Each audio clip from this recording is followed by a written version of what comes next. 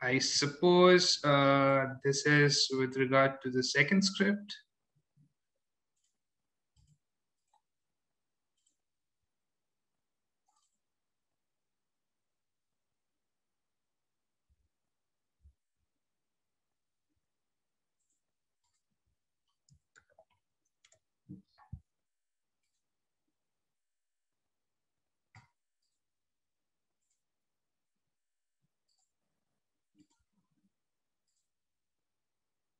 Right.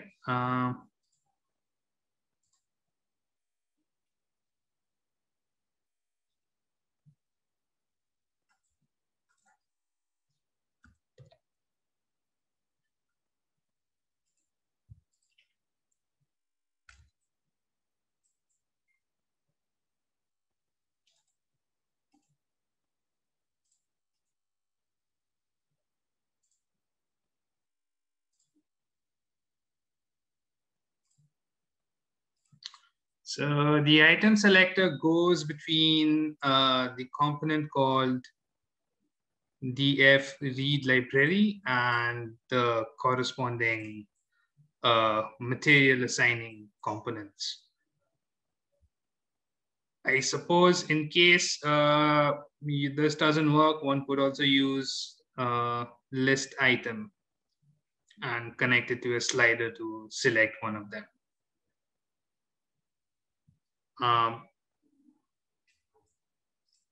Are there questions related to installation? Because we will be using around 5 different plugins, it could be possible that some of you may have problems installing a couple of them.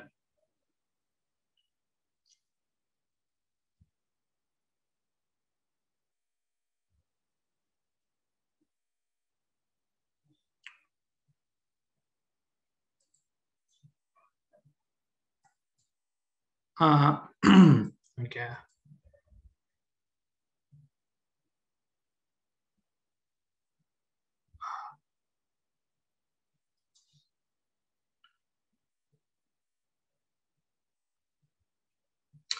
I don't have any ready-made installation instruction. The links to the different plugins are mentioned in the workshop brief. If you follow the links, each link has the separate instructions specific to that plugin mentioned.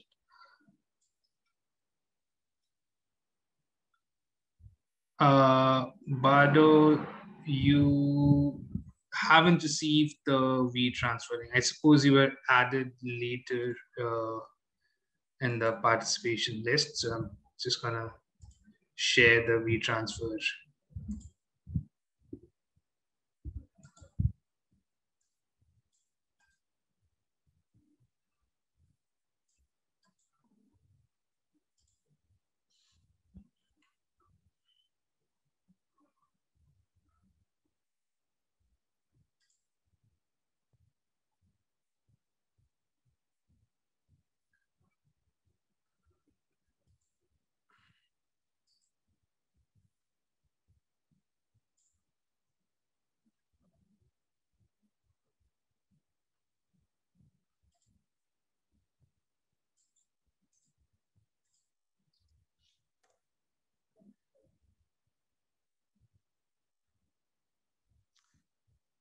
Yeah, I just pasted the V transfer link in the chat. I'm gonna do it again because we had a couple of more messages added since then.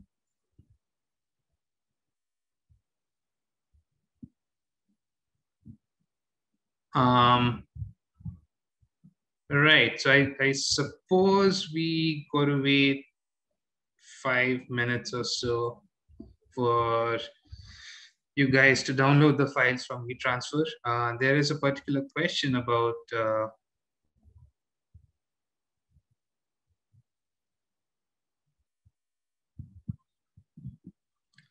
SHP components, right?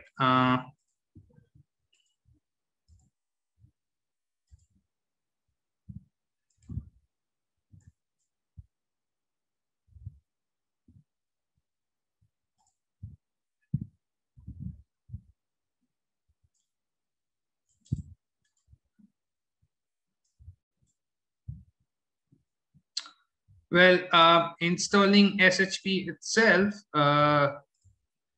involves 4 different steps,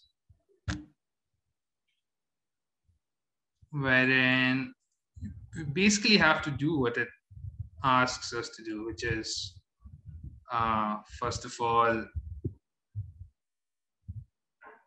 for the GH Python file, which is the usual Grasshopper plugin file, it needs to be saved in the components folder or needs to be dragged onto the Grasshopper canvas, and then you restart Rhino and Grasshopper. And then along with that, you have to take care of these 2 steps. Joy, could you please post the link to all the panelists and the attendees? It's just sent to the panelists now. All right, yeah. This is the link to GH shapefile plugin, and this is the link as Matt has also shared. That's the link to the V-transfer files.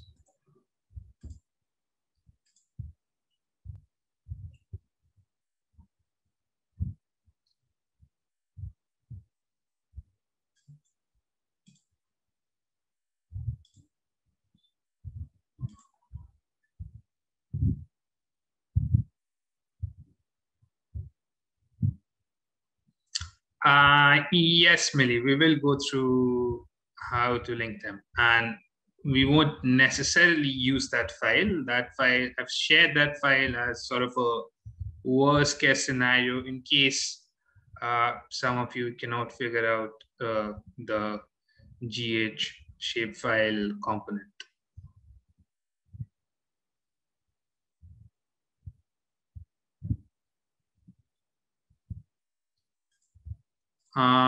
Right, so as I was saying, so once you install the GH Python file, which gets installed the usual way that other plugins do, then we also have to install this particular file, py-shp, and then also extract the user objects and save it in the user objects folder.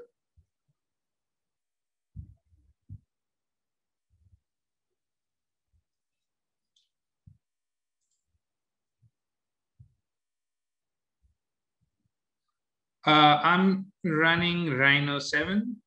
I haven't checked all the scripts with Rhino 6, but fundamentally there should not be a problem because most of the plugins were originally developed for Rhino 6.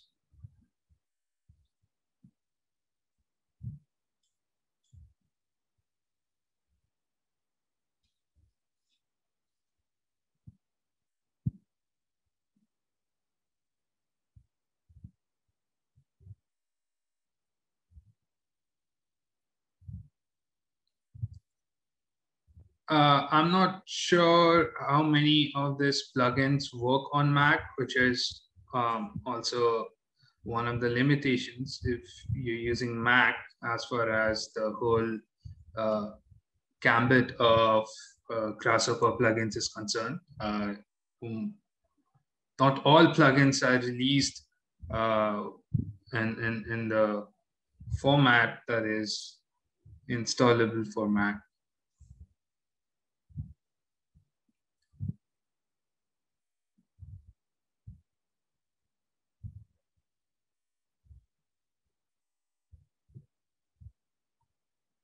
Right. I suppose we can head over to the workflow. I'll share a brief introduction since we are working with limited amount of time. I'm not going to go into much detail about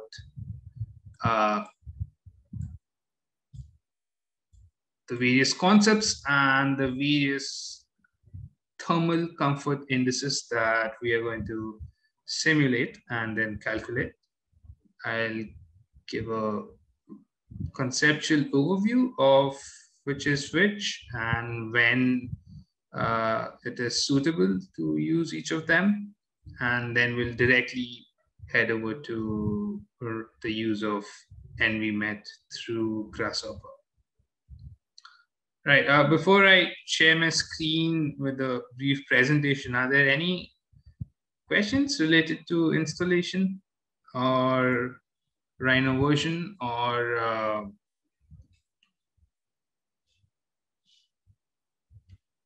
access to the workshop files?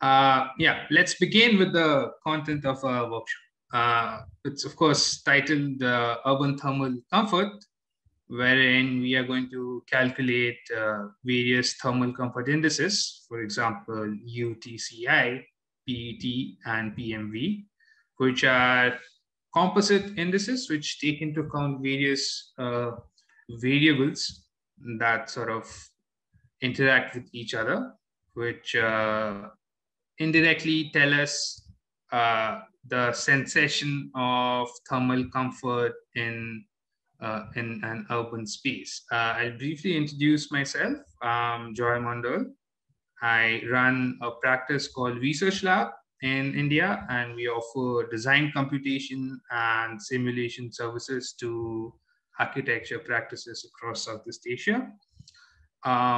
Along with that, we are really interested in developing specific software solutions. We've already released a couple of Grasshopper plugins, one which is rather artistic in nature, wherein it sort of iterates Piet-Mondrian-inspired neoplastic compositions, both in 2D as well as 3D, which is, I guess, of specific interest to architects when they are at the very initial conceptual stage of design. The other plugin that we've released is pretty utilitarian. It's called, it's used to automatically place columns and beams on orthogonal floor plans. So one doesn't need to, repeat what we manually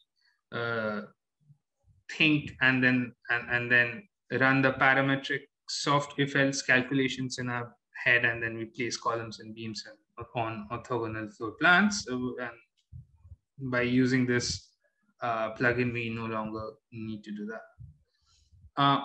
Coming to the specific topic of this workshop, we are basically concerned about thermal comfort, and in specific, thermal comfort in an urban scenario. There are a variety of definitions of human comfort, thermal comfort, and other similar overlapping, intersecting terms. At the crux of it, it's a rather subjective sensation.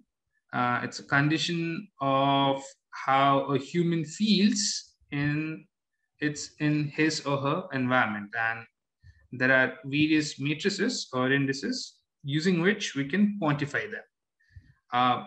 Essentially, it is calculated by using 6 different variables, which basically reflect the way our built environment, our climatic parameters, and how humans at a very individual level interact with those forces. So it takes into account humidity, wind speed, dry bulb temperature, radiant temperature, which basically means temperature radiant from various surfaces built around us.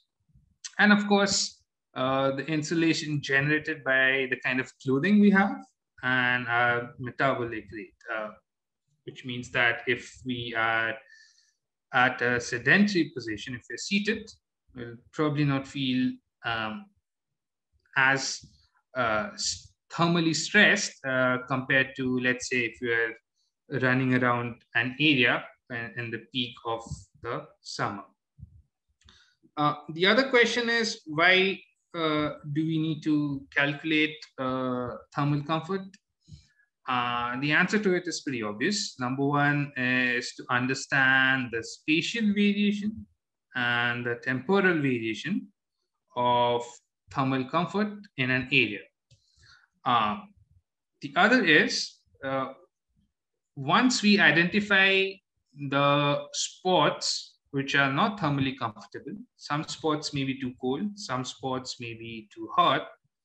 Once we identify those spots, we need to incorporate some green measures, be it through green roofing, adding trees, or using reflective pavements, or any other standard green measure.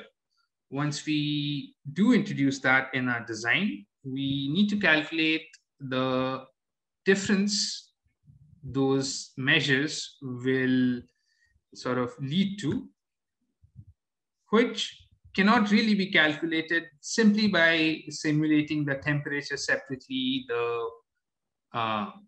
the humidity separately, and the wind speed separately. All of these not only have different ranges of numbers, temperature is in a different range, wind speed is in a different range, but also the units of these parameters or variables are different. So we basically need to calculate, sort of use indices to calculate thermal comfort. These images are an example of Sao Paulo with green measures on the right and without green measures on the left at two different times. So not only do you see differences in thermal comfort between the two timestamps, but you also see differences in thermal comfort between a design which doesn't incorporate any green measure and another design which does incorporate green measures. Let's briefly talk about the three indices that we're going to use, or rather calculate, after the simulation. The first one is UTCI, full form being Universal Thermal Climate Index. It's the oldest method to measure heat stress in outdoor spaces. What it doesn't take into account is the clothing insulation and the metabolic rate of the users of that space. So in a way, it doesn't take into account the human aspect of the variables. It only takes into account only the environmental constraints. So it could be said that it's in a way the equivalent temperature as just one value, the equivalent temperature that will generate the same sensation in us as the environmental factors combined, which include humidity, wind speed, air temperature, and radiant temperature. Of course, the equivalent temperature that UTCI gives us is also subcategorized into different stress categories.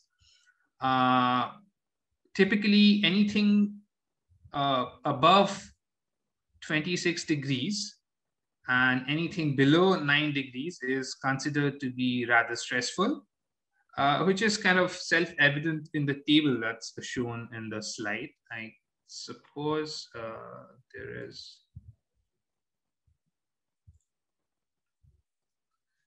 Right. So since UTCI doesn't take into account two very specific and rather important aspects of the human experience,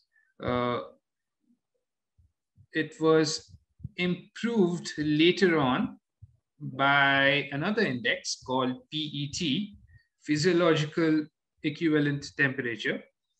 And it's used for measuring heat stress in the outdoor space as well. But it is a more accurate representation of thermal comfort, but because it also takes into account the clothing insulation and the metabolic rate. When we search the temperature of our locality, you may notice that it says, let's say 24 degrees. However, it feels like 17 degrees or it feels like 27 degrees. PET is actually a pretty robust model which can do that for us, because not only does it incorporate the environmental factors, but it also incorporates the human factors. The eventual number of this index, the output, could be taken as the feel-like temperature of that area, which we see when we Google temperatures of different cities.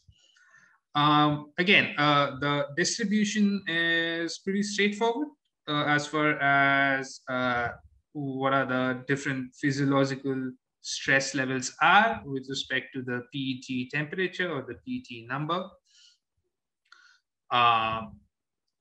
Again, as a thumb rule, anything less than 13 and anything more than 29 is considered to be rather stressful, which basically means moderate, strong, and extreme cold, as well as heat stress, would be considered to be beyond the comfort range.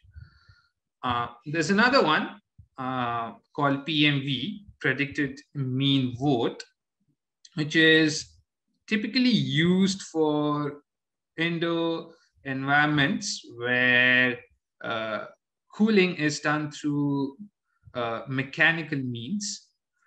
It doesn't tell us an effective temperature range like UTCI does or like PET does.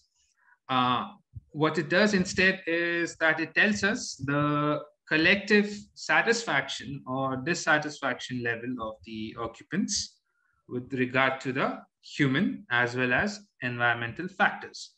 Unlike UTCI and like PET, PMV incorporates all the 6 variables.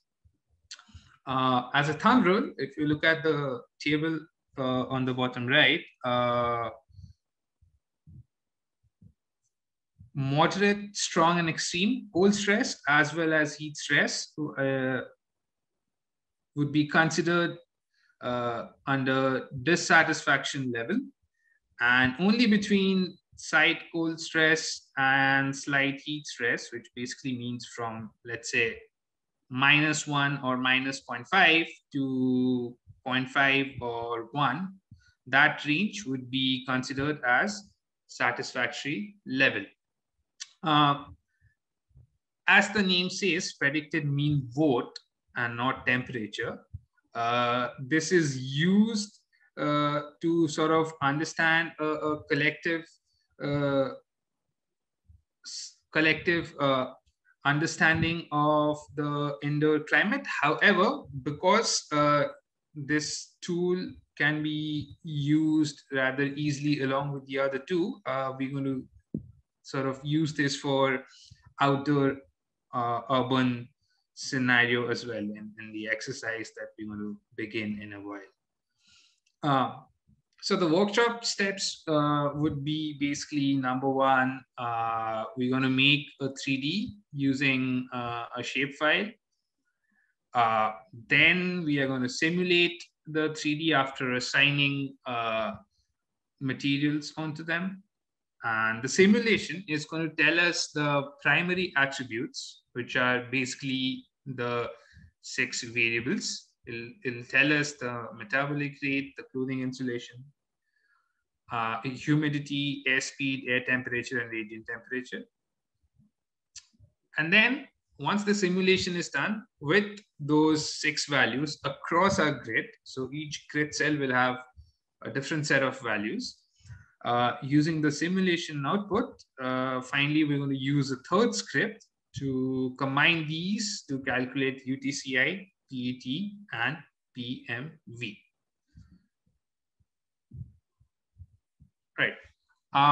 Having said that, let's head over to the website from where we can download shape files.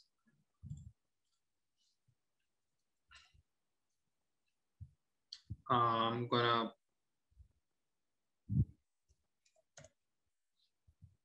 paste the link in the chat.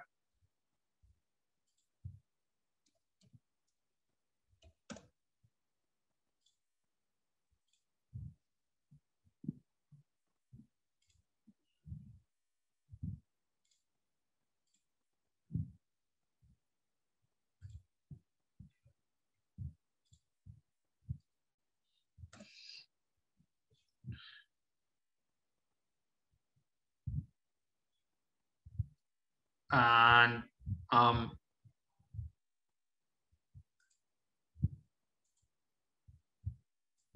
so once you're here, you have to make sure that you select shapefile as a file type of the download or the format.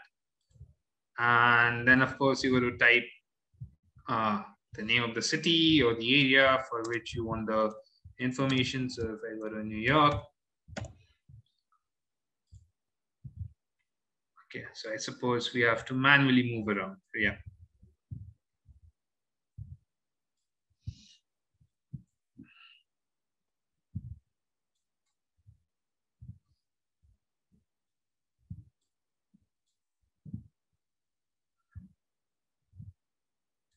Then you have to create, let's say, this rectangle, which basically controls the extent to which the data will be given to you. I'll say that as a thumb rule, let's restrict it to a pretty small area, because unlike, let's say, Ecotech or regular indoor energy simulations, Envi Met takes a lot of time to render the output. So since we're basically talking about a demonstration of the process, let's make sure that we stick to a pretty small area. And then you basically need to type in your email ID.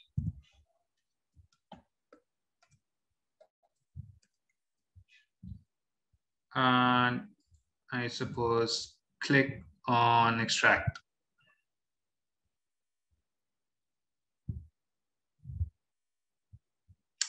And then it'll tell you that you can monitor the status of your request on the service status page.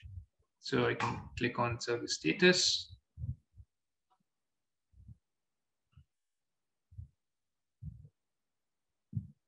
And then download one of them. I'm pretty sure a lot of you know how this works. And then once the wait period is done, it's concluded, you can download the shapefile from here. What I've also done is that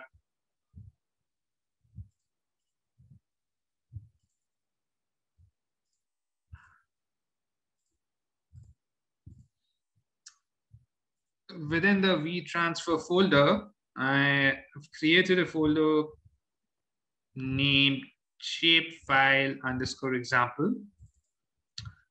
And you'll find a scene that is already extracted. And then in case for some reason the website doesn't work out for you, or somehow you've selected a region which is too large and it's taking a lot of time to download, then you can use this as an alternative.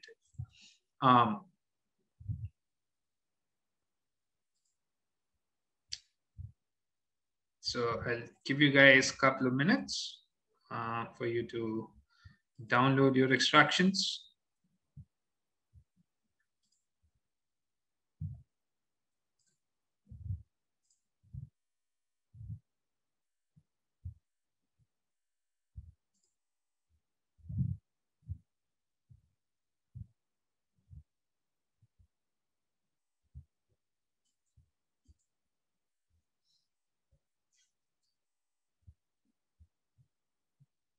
Right. Aaron has a question, and that is human factors vary person by person, and how does PET, or let's say the other one, PMV, account for this? Thankfully, the way Grasshopper works is that we can iterate those values, and then how, let's say, person A will thermally experience an urban scene will be different compared to how person B, who may have a different metabolic rate or clothing level or both, how that person will thermally experience the urban scene can be sort of iterated. So if you have, let's say, usually when we are simulating these for the purpose of research or even for professional exercises, these are not varied. However, if at all there is a task where you want to sort of quantify the difference with regard to these two parameters, you can any day change the input value for these two, and then the entire urban scene will have a different thermal comfort output, be it for PET or PMV. As I mentioned, UTCI doesn't have these two factors incorporated, so these won't really make any difference as far as UTCI values are concerned.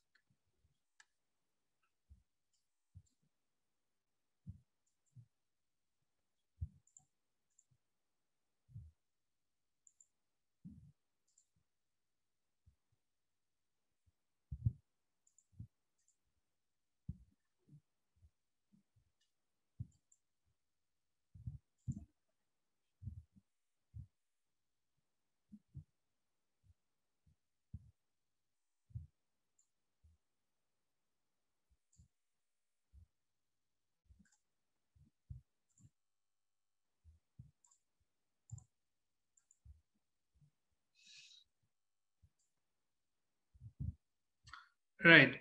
Let's go over to the first script, which is 1_shapefile to 3D.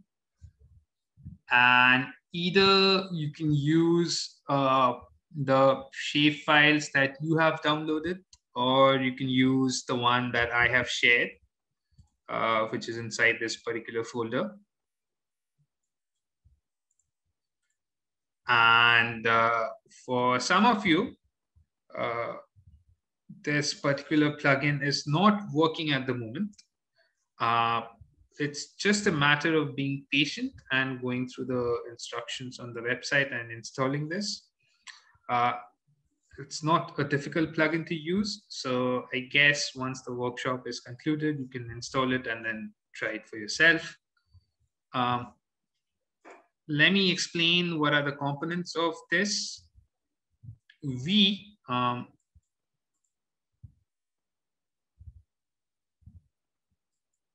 basically have 3 different inputs. And for buildings, we'll have a 4th input, which would be the floor to floor height.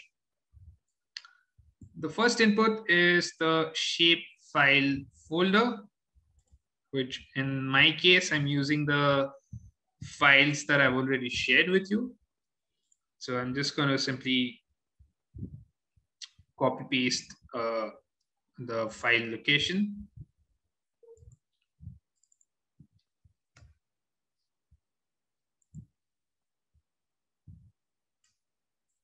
And the second input is the list of the file types.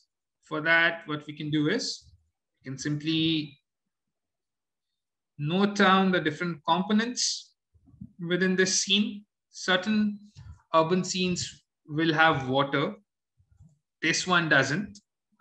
This only has bare, buildings, construction, paved, and vegetation. So bare, buildings, construction, paved, and vegetation. In case it had water, you would have needed to type water. But I mean, that is not the case here. So we'll skip that.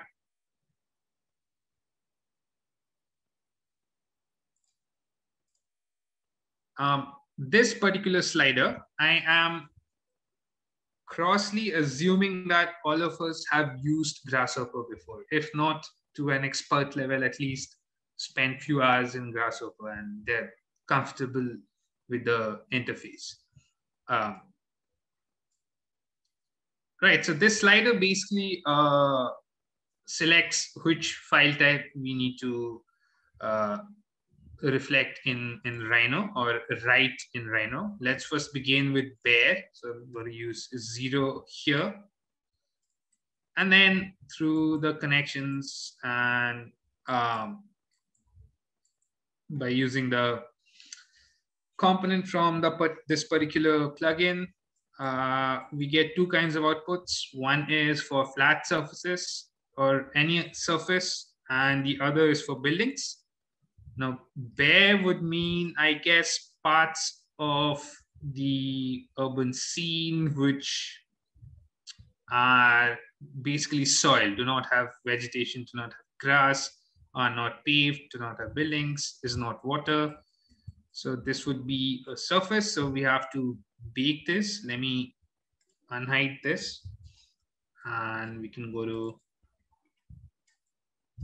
perspective. What I'm going to do is I'm going to keep making the right layers. So this is bare. So I'm going to make a layer named bare and bake the surfaces into bare. And then we can zoom into the baked surfaces. The second is buildings. So we are going to move it to 1 from 0.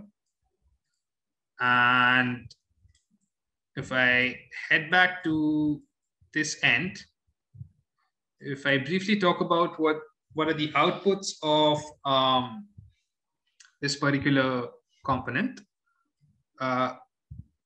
geometry, of course, gives us the curve, be it for flat surfaces or even for buildings.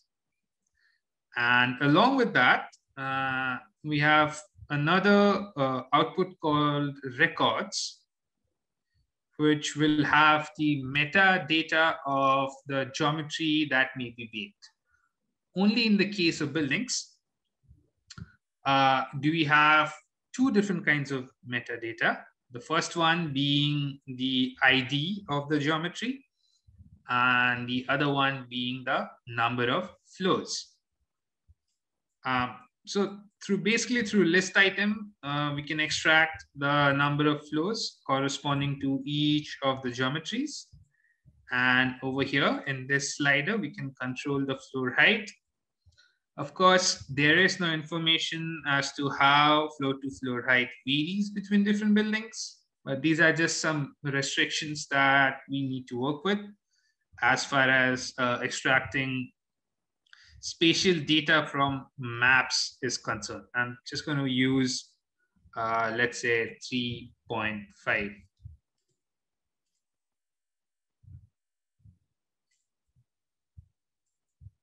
And then I'm going to make another layer called buildings.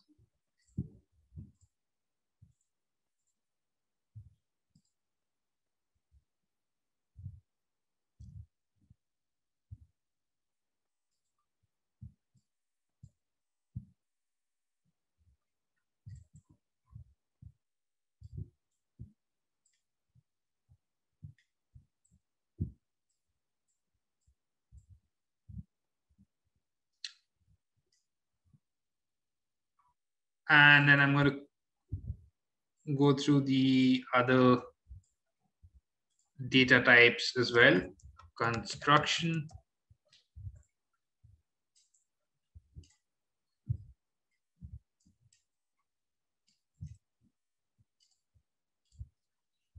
Then we have paved.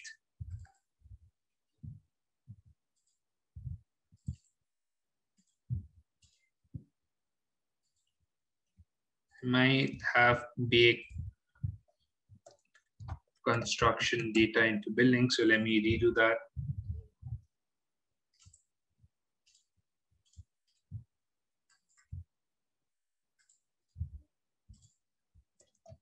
Then we go to paved.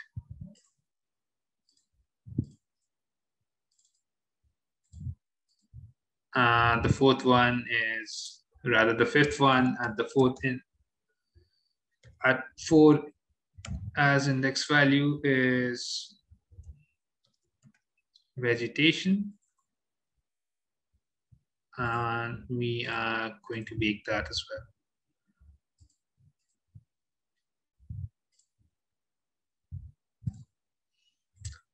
So once this is done, we can sort of visualize the urban scene. It seems like we have 2 medium-sized towers over here, some regular housing towards here and on this side as well, and few informal settlements on this side. Of course, for a better reading of the scene, we can change the colors. But I wouldn't spend too much time on it. I could also change bare to, let's say, yellow.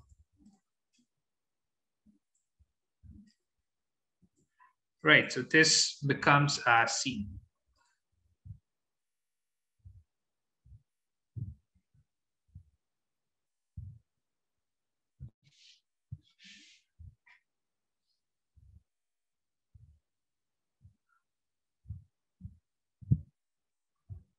Right, so in case the height data was not extracted, of course, then we have to go into some sort of assumption. You could take, let's say, any average value for the number of floors, and then multiply the floor to floor height to make the extrusions.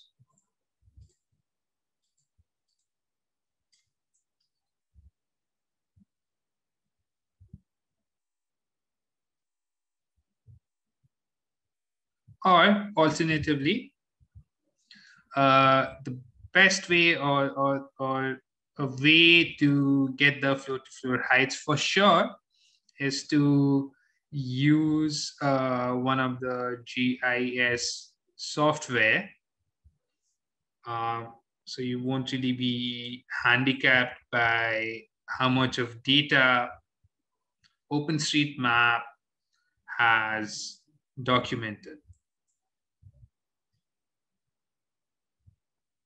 Right, in case this particular plugin wasn't working for you, which is, I suppose, the case with a few of you, you can either make a scene like this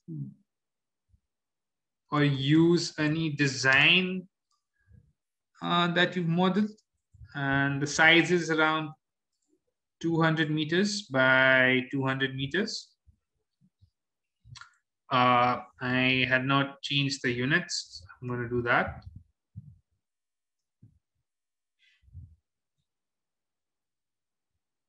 You can change the units and then proceed.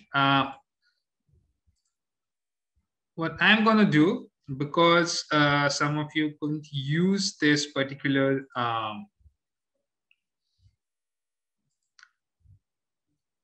plugin, I'm going to use the Rhino file that I had shared to sort of proceed with the rest of our exercise. Yes, units should be in meter. I'm going to use this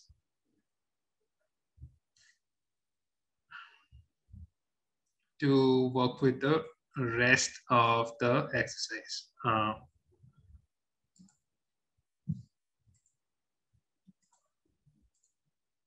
For that, of course, we have to use the second definition or the second script, which I had saved as 2__ simulation.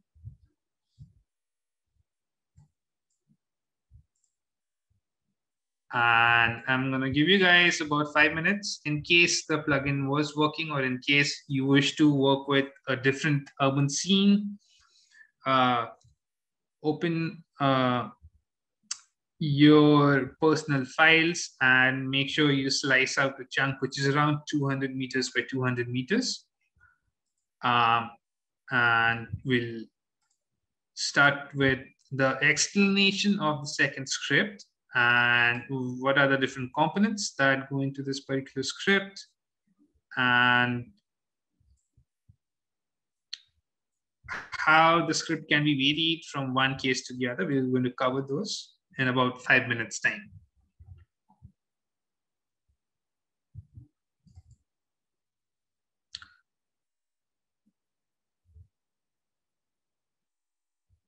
Meanwhile, if you have questions, be it technical or conceptual, please write it in the chat window. There's something else. Yeah. Please write it either in the chat window or the Q&A window. I am checking both of them intermittently. Right, so in about 5 minutes time, we'll begin with the simulation.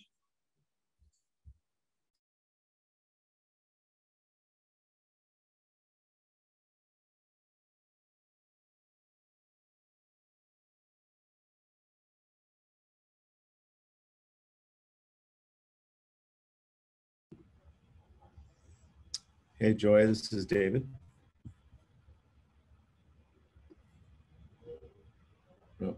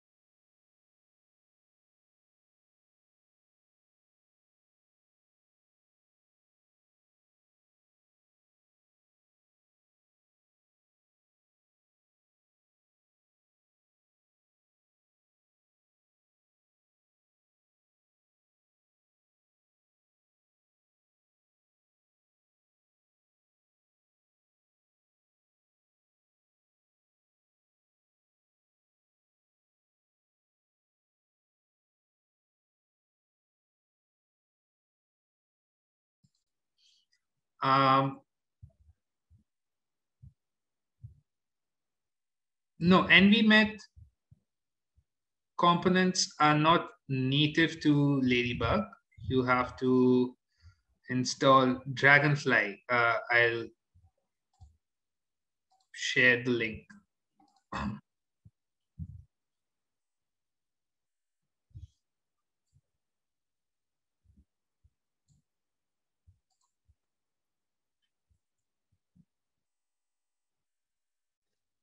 Right, so if you have Dragonfly, that will take care of it.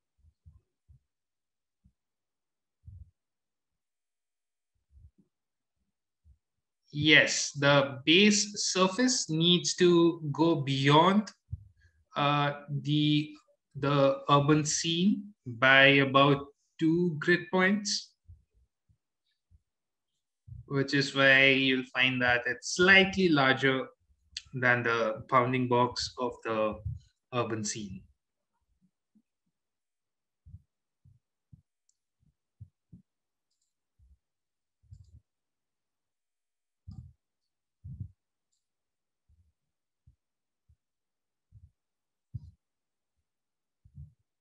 I hope some of you do have Dragonfly installed so that we can begin the process of simulation.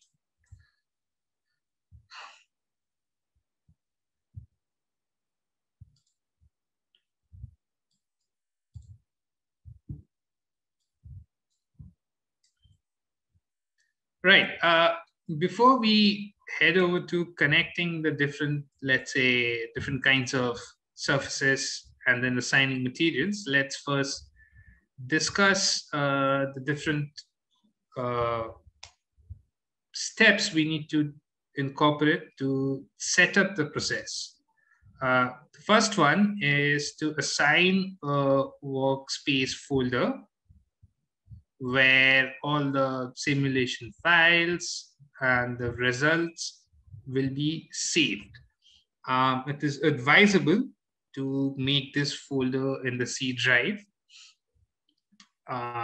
So what I've done is I've made a folder. Yeah, Mehdi, if you could type your question in the Q&A.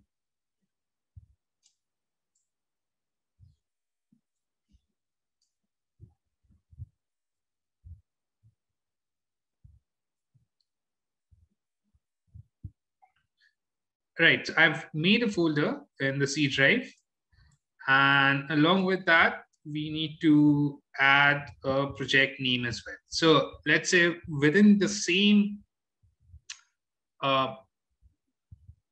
urban scene, we may assign different combinations of material. So the project name needs to be changed according to those, to not only save the results in different folders, but also for us to sort of look back and understand which folder has which result later on as well. So we may come back to these simulation output after, let's say, a month or two. And then, as is the case with Grasshopper files, unless you arrange them in the right manner, which in this case would mean name the folders properly. Unless you do that, it may be difficult for us to understand later on. So no green measure.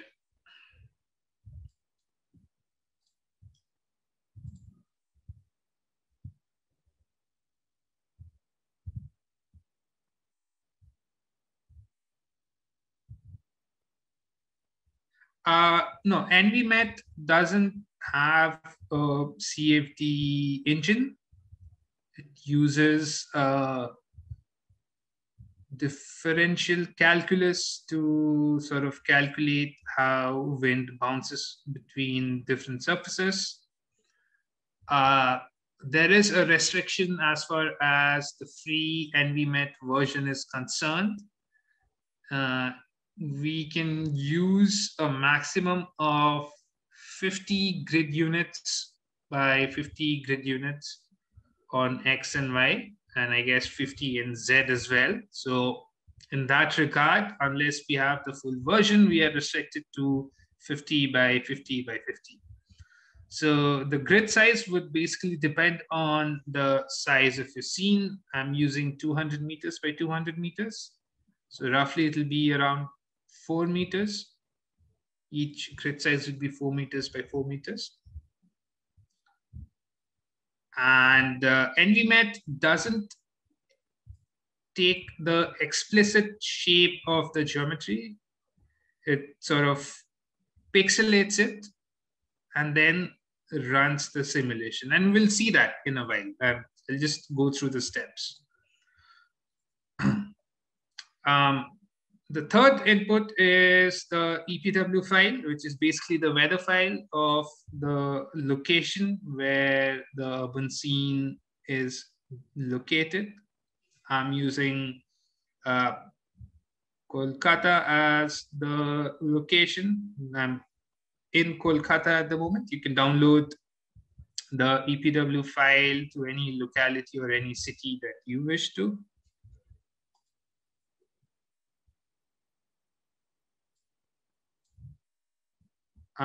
Once this is done,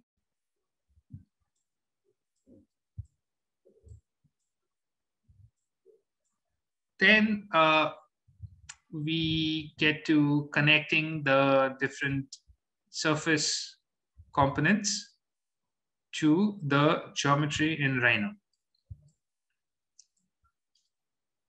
In case you don't have any EPW file downloaded, you can use the one that I've shared in the vTransfer folder.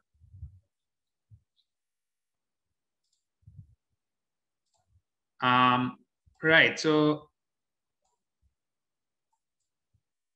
beyond the geometries that we have downloaded, or rather the geometries that we've read from the shape files, we need a base surface which goes beyond the extents of the urban scene. And it needs to go beyond the extent by about 1 or 2 grid cells, so that the edge conditions are not simulated as literal edge conditions. There is a buffer grid cell towards the outside, so that there's data neighboring to the actual edge condition. I've made the surface in the Rhino file that I've shared with you, and let's connect this.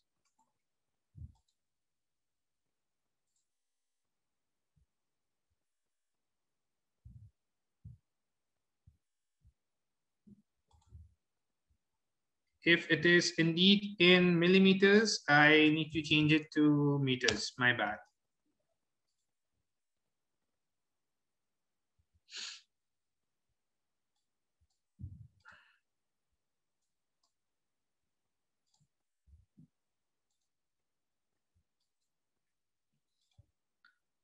All right, so we connect the base surface, and the rest need to be connected from the different layers. So let me connect the buildings,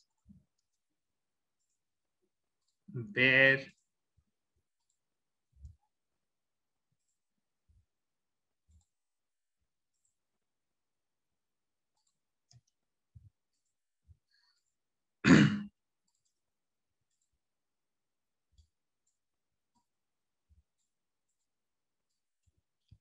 construction,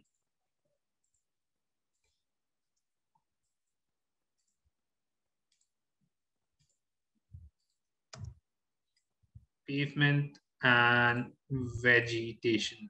Remember, we don't have any water in this particular scene, so this will basically be not used.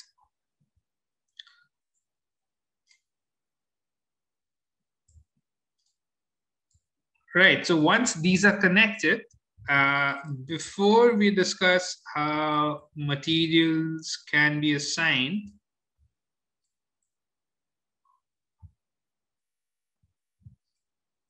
let's first go ahead and look at this particular component, which generates data for Envi Met. And if we double click on the Boolean toggle,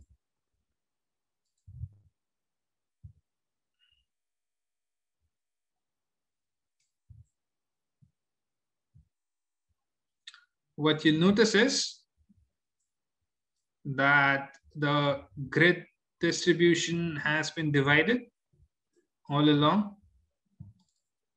If I go to the front view, you'll notice that the number of cells in the Z direction right now is such that it doesn't go beyond the top of the tallest building. In fact, it ends before the tallest building ends.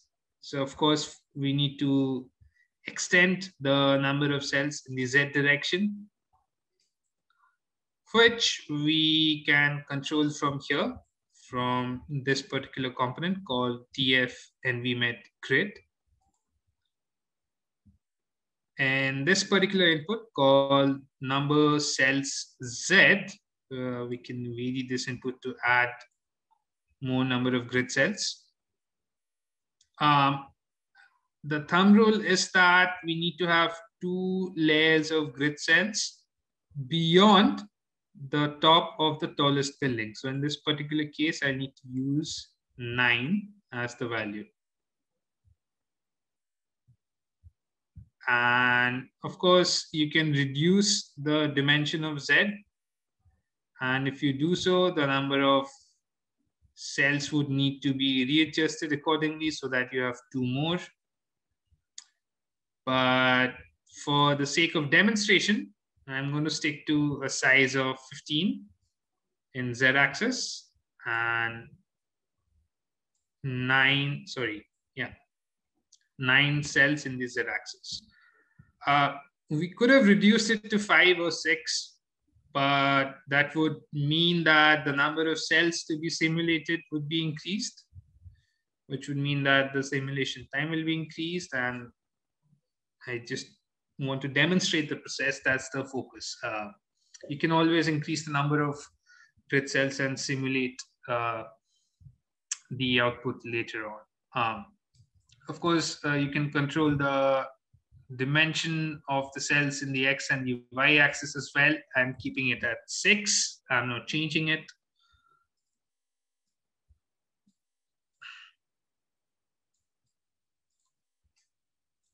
Right, so just these few things that we need to make sure of. Number one is that the offset surface, base surface, needs to be offsetted outside the urban scene extents, so that grid cells basically have a spillover. And secondly, as I mentioned, the number of grid cells in the vertical direction needs to be at least 2 more beyond the top of the tallest building.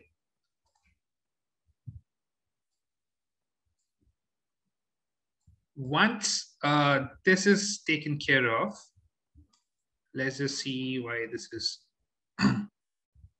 right. Now let's talk about material.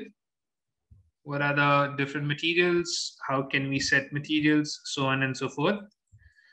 Before doing that, what I'm going to do is the input for environment objects, which basically has all the geometries and the materials as the input. I'm going to disconnect it because we're going to make new connections.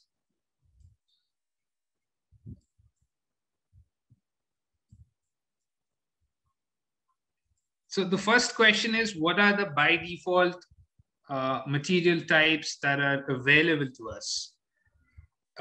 For that, what we can do is we can open Envi Met and go through the list.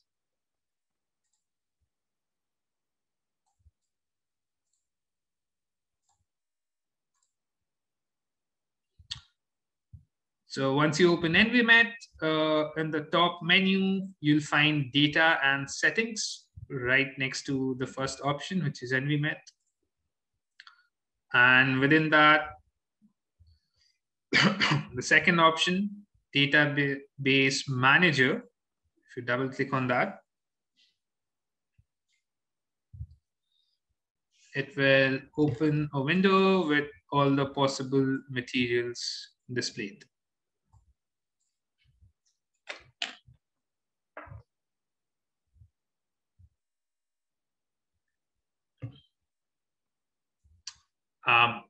So let's say within walls, you have cement and concrete, within which you have materials of different specifications.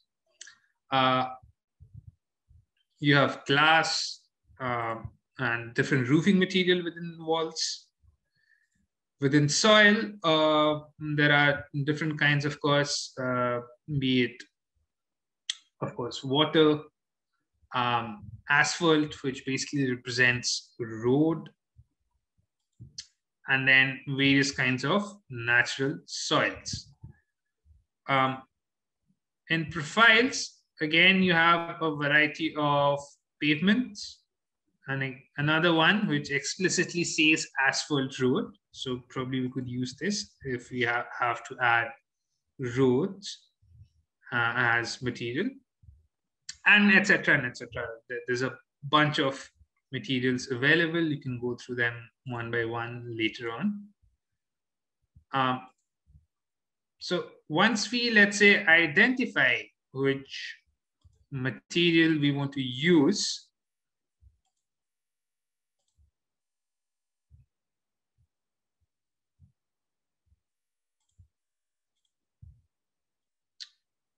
then we have to head back to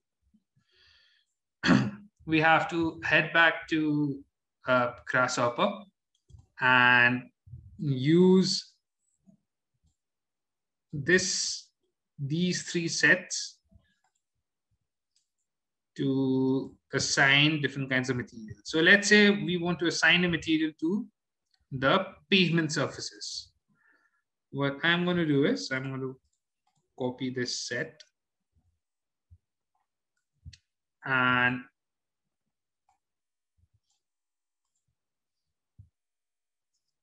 here, let me share my entire screen. So if we have to find pavements,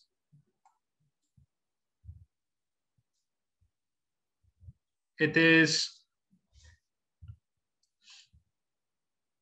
within the pop-up window called profiles, and then you have different kinds of pavements.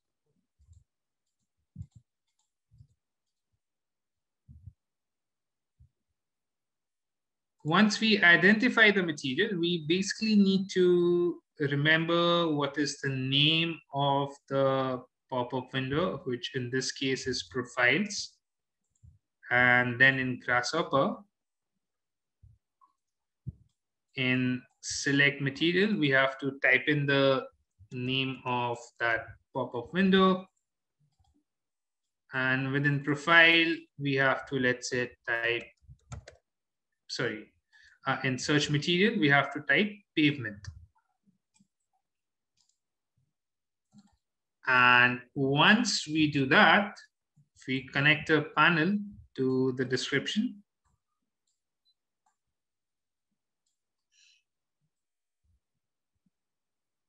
then we start seeing the different options we have for pavement.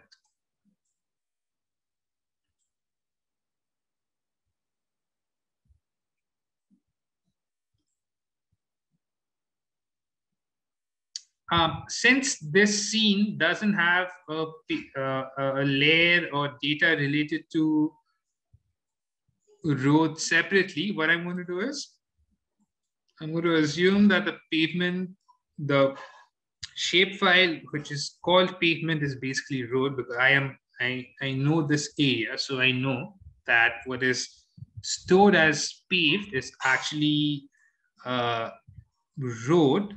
So instead of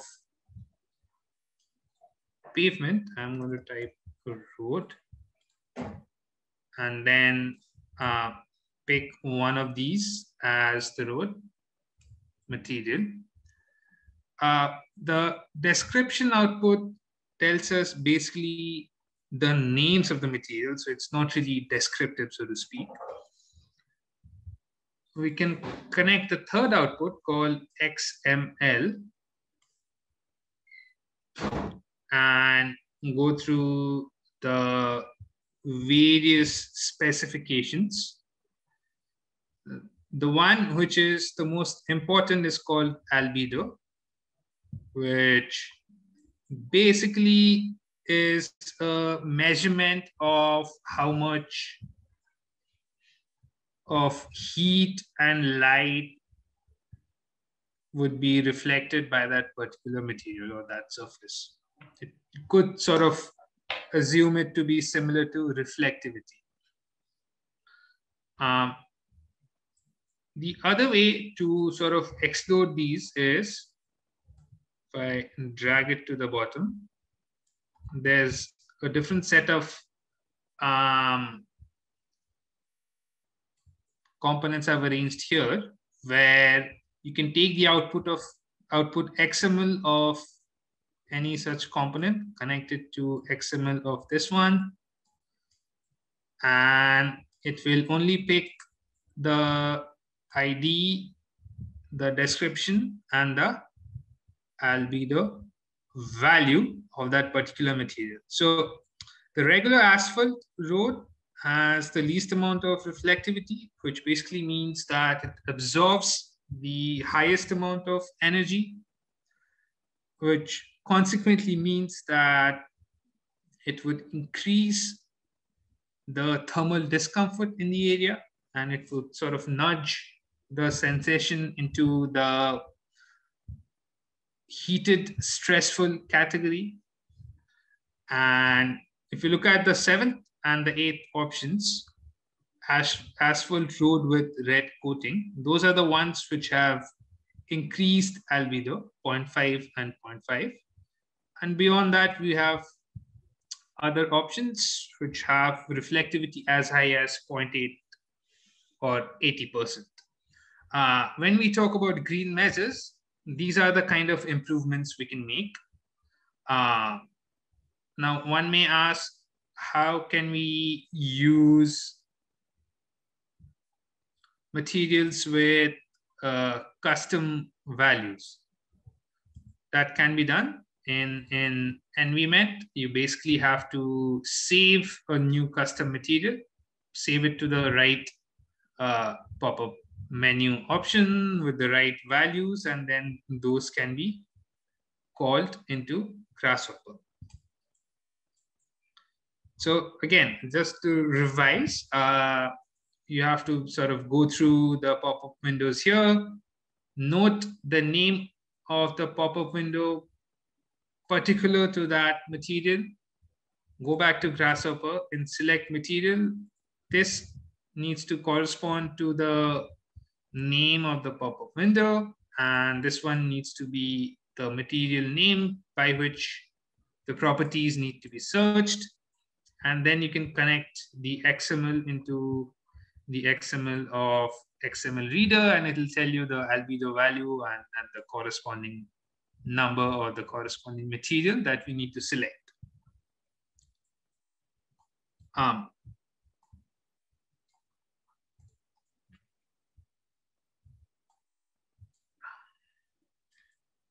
Right, so for road, I'm going to select the first kind, the first asphalt kind, because we're simulating this without any green measure. And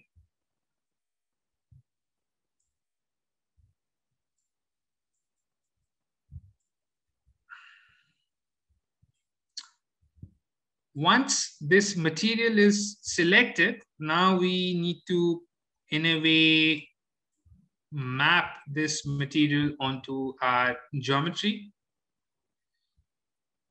There are 2 components for mapping, rather 3 components for mapping, which are predominantly used.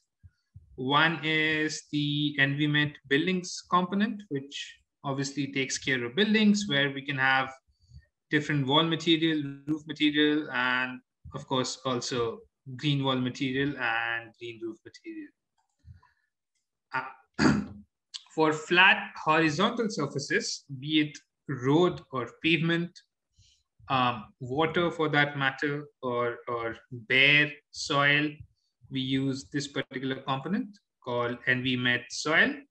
And the third kind is 2D plant, which basically tells Envi Met that this is neither a building nor a soil. Instead, it's plant with evaporative functionality, and then accordingly it simulates different features for those grid cells. Right, so let me copy this Envi Met soil, and this is the profile ID. So let me connect that. And for the first input soil, we need to connect pavement. Then it makes sure that the data saved in pavement is being assigned the material type road, within which the specific material is asphalt road. And similarly, we can have connections of a variety of them, wherein we can select wall and which kind of concrete, soil and which kind of clay, which kind of plant, etc., etc. We are not using water at the moment, so for the time being, I'm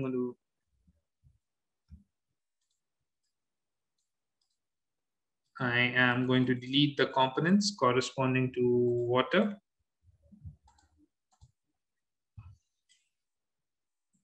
And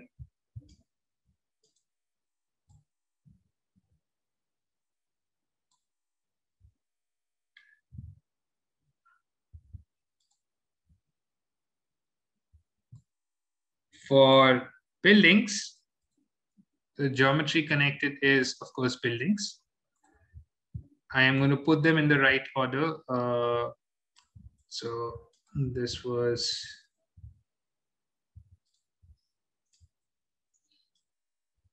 I'm going to get rid of this because the same is done over here as well.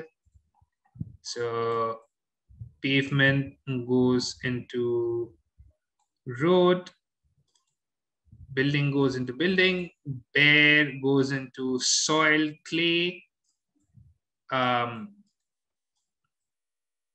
vegetation goes into plant, from within plant, and there are a variety of plants from which you can select. The first one has I guess grass. Let me go through these.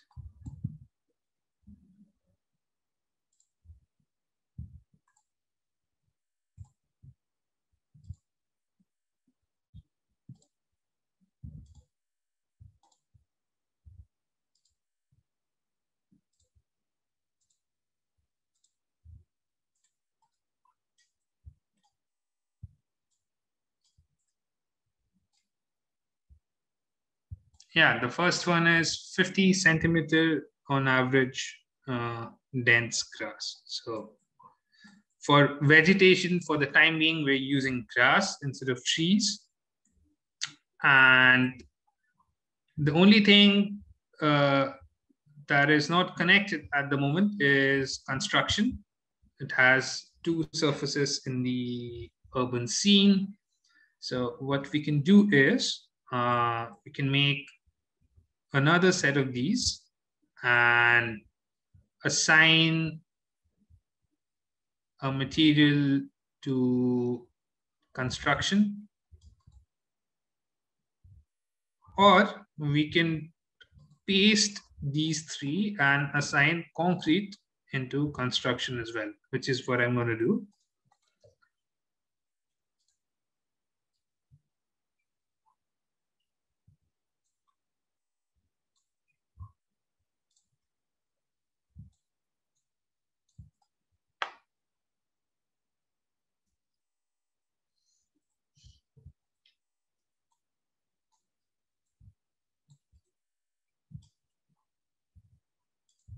And we need to copy paste this, replace the profile ID with wall concrete, or alternatively, you could have directly connected this here, and we won't need these components all over again.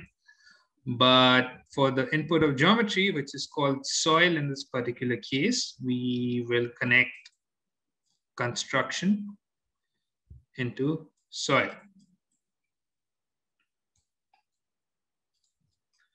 Right, so we have 5 different reference components. And so correspondingly, we have 5 different material assigning components, out of which 2 of the geometry sets have the same material. We've used concrete for the walls of the buildings and concrete to the construction patches as well. So we have 4 material selectors for the 4 components which apply the material to the geometries.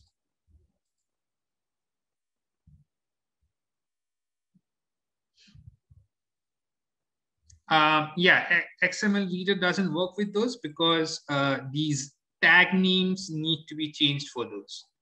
For that, you need to basically look at the XML over here, make sure that the tag names are right. So the tag names would be the metadata written within these brackets. So ID, description, albedo, height, etc., etc. These need to be in the. These need to be spelled right. So not all of them would have the same metadata. So depending on which one you're connecting, you'll need to sort of change that input to the sort of the metadata tag that you wish to see. Right, so once we have these 5 connected, all of them go into environment objects within Envi Met spaces. So let me connect all of them one by one.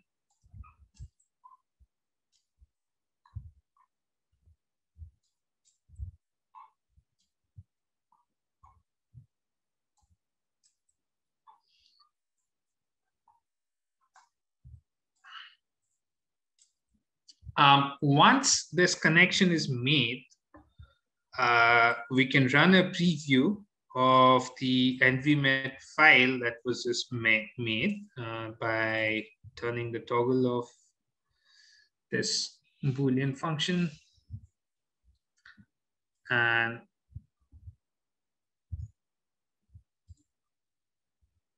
that is going to open this Envi Met file, and as you can see, it has pixelated the geometries. As I was saying, Envi Met is not capable, or it has not been made in a manner to explicitly model surfaces at an angle or model double curved surfaces by default. It will always voxelate in 3D and pixelate in 2D.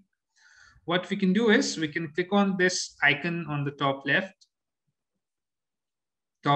of this graphic, and it will show us the 3D. And as you can see, vegetation has been given a grid cell, and the buildings basically have been pixelated depending on their heights and the number of grid cells that they occupy.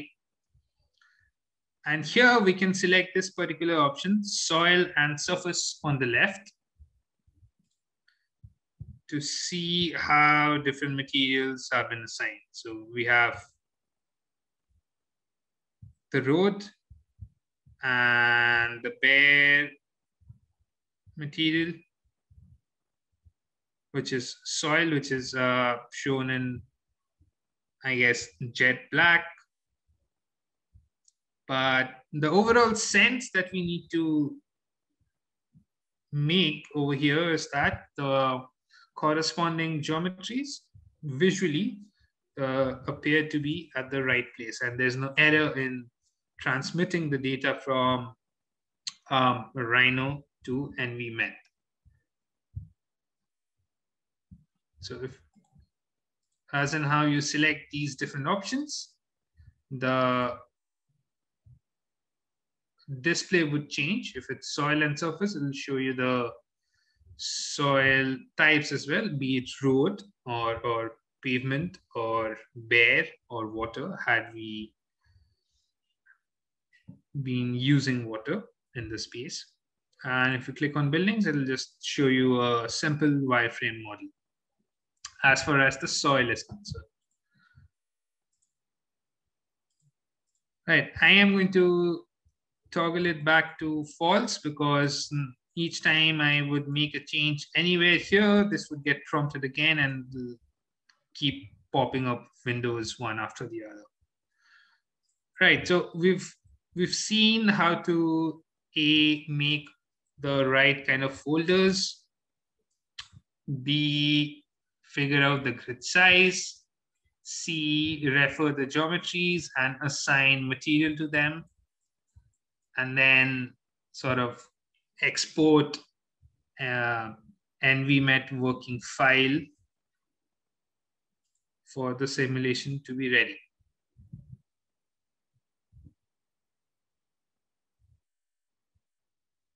Now, when we say grass, it incorporates what soil would be under the grass. So if, let's say, we want to simulate it for a particular kind of combination of grass and soil, which is not typically present in the material repository, then we have to go to Envi Met and assign a new material with those values.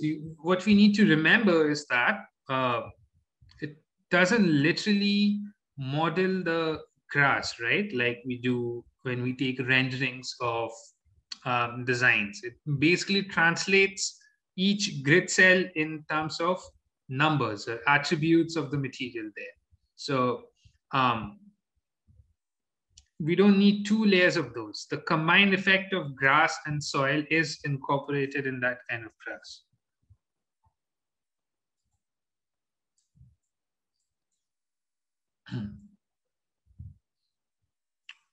Yeah, coming back to yes, we'll take care of 3D canopies when in the next run, when we'll incorporate a couple of green meshes where we'll turn the asphalt into red coated, and then we'll sort of add, let's say, 3D trees in portions where we have bare soil. We'll get to that in a bit. Right, so once we have the file previewed, then we need to tell Envi Met the day and the hour at which the simulation needs to be done, but obvious, right? That gets controlled by these set of components. I guess these are pretty straightforward. You mentioned the day of the month of the year, and the hour of the day. I've kept it at 15, and depending on when you want to simulate it, it could also do it for the night. There are certain parts on our planet where nights tend to be warmer and more uncomfortable compared to the daytime. So in those places, simulating it for the nighttime would be more sensible.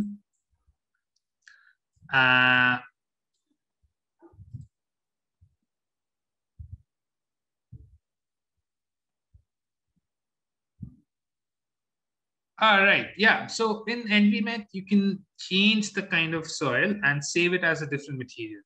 Like I mentioned, by default, it will incorporate the properties of soil as well. In case the property of soil that gets incorporated needs to be changed, you'll just need to make a new material in Envi Met and it will be reflected in Grasshopper.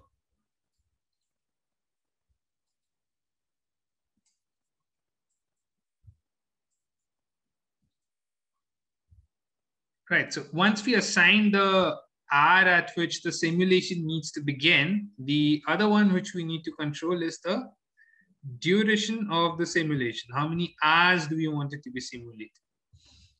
We may want results for 24 hours at a stretch.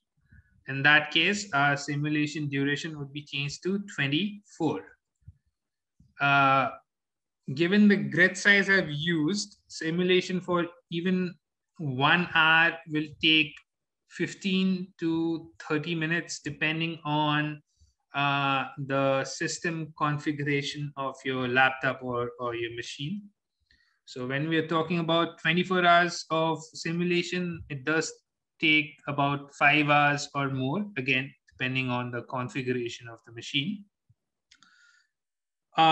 As far as research work is concerned, what typically gets done is, if you have to simulate for 3 hours, you have to simulate for 24 hours prior to that as well. And why that is done? It's because to understand the credibility of the output of the simulation, a 24-hour buffer is taken in front of the actual results that we are worried about. The 24-hour buffer is taken to let the simulation engine sort of get stabilized towards more accurate results. Now, again, what does this mean? If we simulate it for only an hour, it will simply take the temperature or the reference humidity of that particular hour and give us an instantaneous result, which may not be really reflective of the ground condition, because we are concerned about heat island effect as well, right? So patches between buildings may be hotter, or patches between buildings may be colder. If we take only an instant of an hour and simulate, the buildup of the previous hours will not be incorporated. So as far as research work is concerned, as a safe practice, 24 hours of simulations are added on top of the actual hours that we wish to simulate it for. So for example, if we want results from 1 a.m. to 11 a.m. in the morning, we have to start the simulation from 1 a.m. the previous day, let it run for 24 hours of simulation duration, so that the effect of heat in that urban scenario gets accumulated for it to be reflected from the first hour of the actual result that we are worried about, which is in the example from 1 a.m. If we directly started from 1 a.m., the effect of the heat accumulation or dissemination of the previous hours won't be reflected. But again, because we are under time constraint,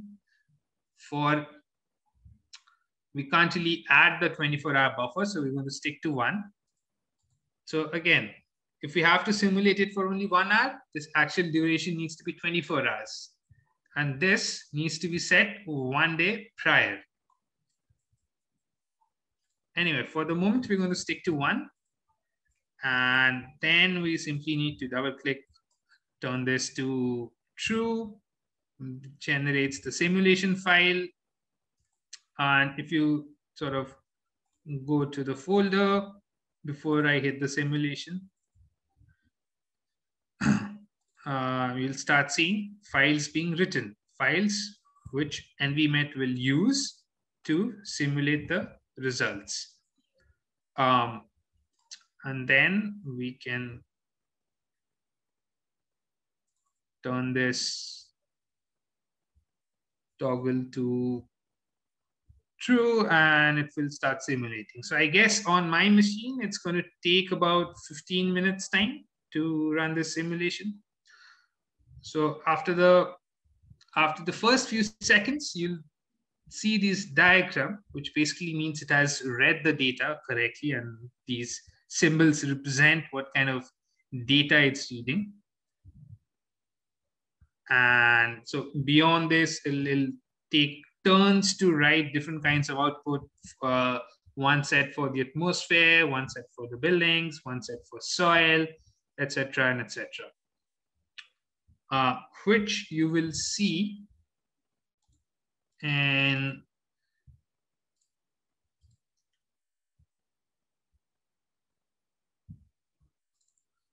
this particular file, which I've shared with you within result_example. If you go to the first folder, you'll see an example of different kinds of output. So atmosphere has, in this particular case, hourly output of various atmospheric values. Of course, similarly, buildings has data assigned to it, soil, surface, vegetation, so on and so forth.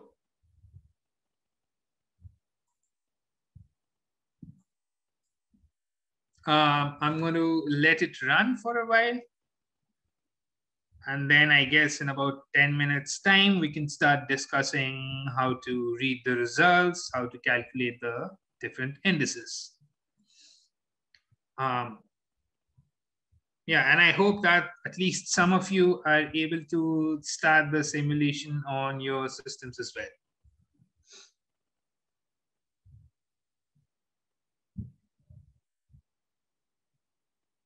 Right, so now as you see, it has started to tell us the amount of time taken for each step of the simulation.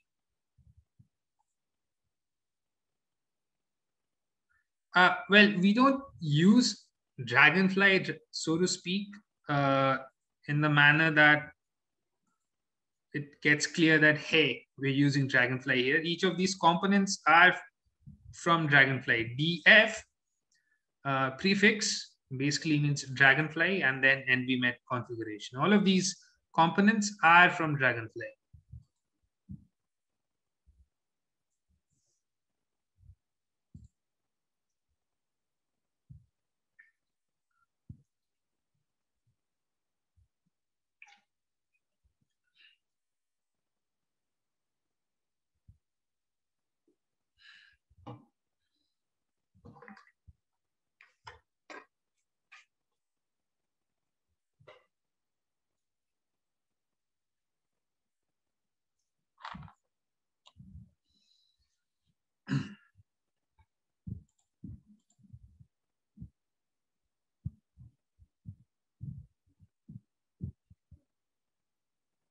Yeah, that's right, Eric. It's legacy Dragonfly.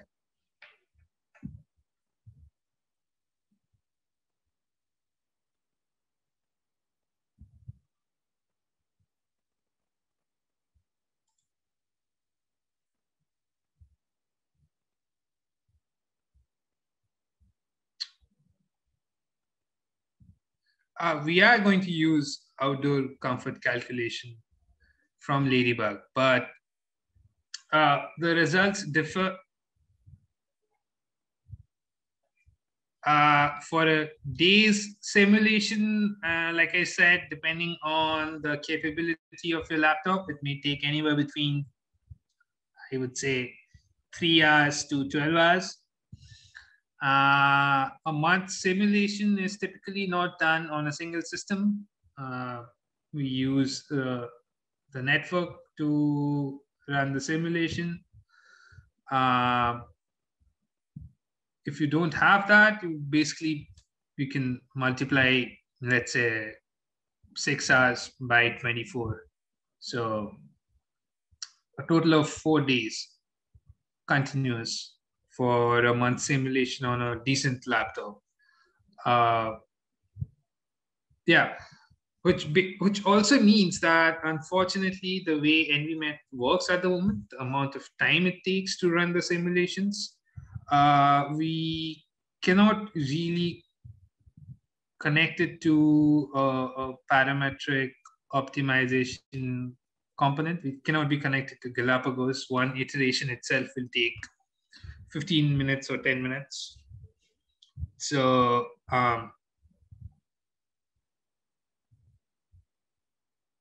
no, I haven't tried this particular kind of simulation with the new components. Do you see any remarkable difference with the new components? The time-consuming part is that it needs to calculate all sorts of, let's say, output for each of the grid cells. So, I mean, you have multiple simulations running. One simulation is actually calculating the output for multiple variables. So, atmosphere itself has about 40 different variables or parameters or results that we can extract in the later stage, and each one will have different number of output parameters in their own right.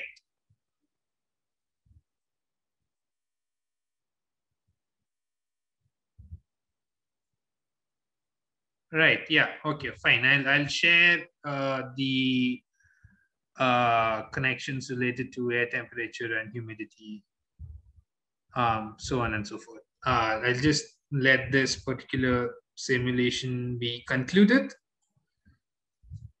What we're going to do is I'll let this simulation be concluded, take the result and show the third script as well. And then before we run a simulation incorporating the green measures as well, I'll explain the initial air temperature and relative humidity connection as well.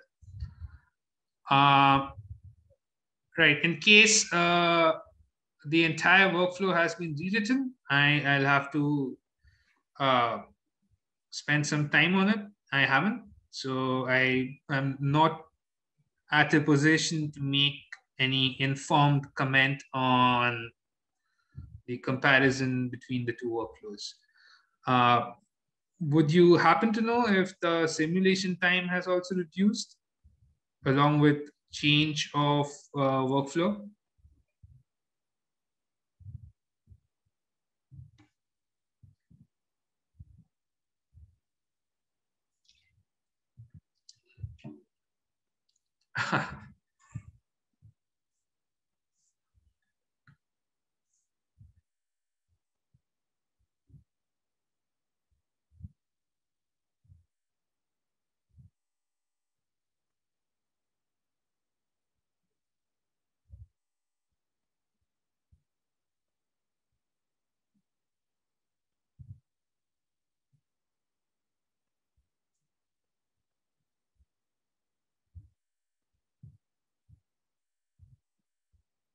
I had paused sharing my video to sort of free up space for the system to take care of the simulation.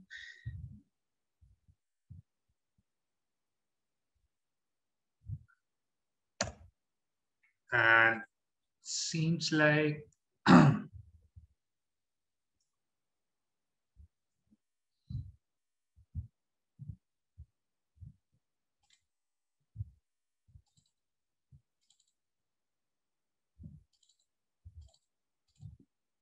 yeah, seems like the data has been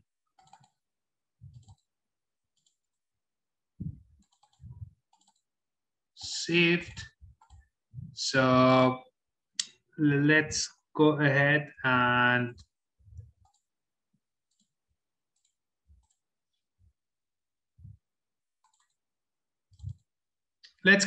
visualize the data, and then we'll get back to these connections, initial temperature and relative humidity.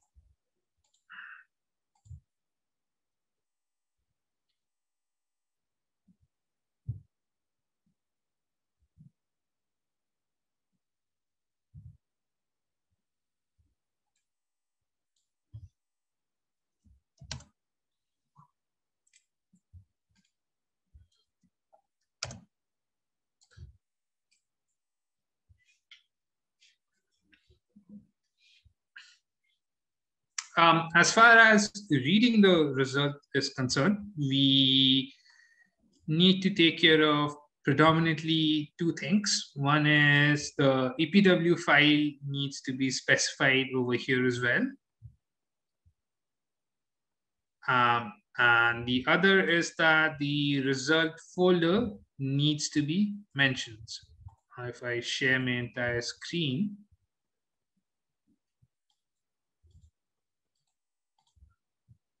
if you go to the folder where the files were written, you'll see a folder named Dragonfly config _ output. And if you go inside that, you'll find the different folders which are relevant to us. So I'm going to copy the address to this folder and paste it here.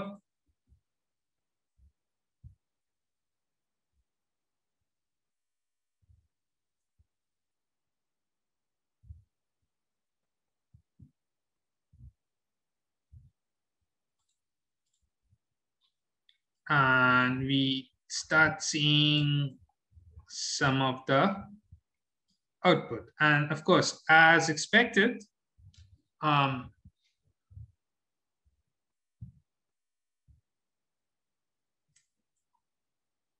patches between buildings appear to be trapping heat.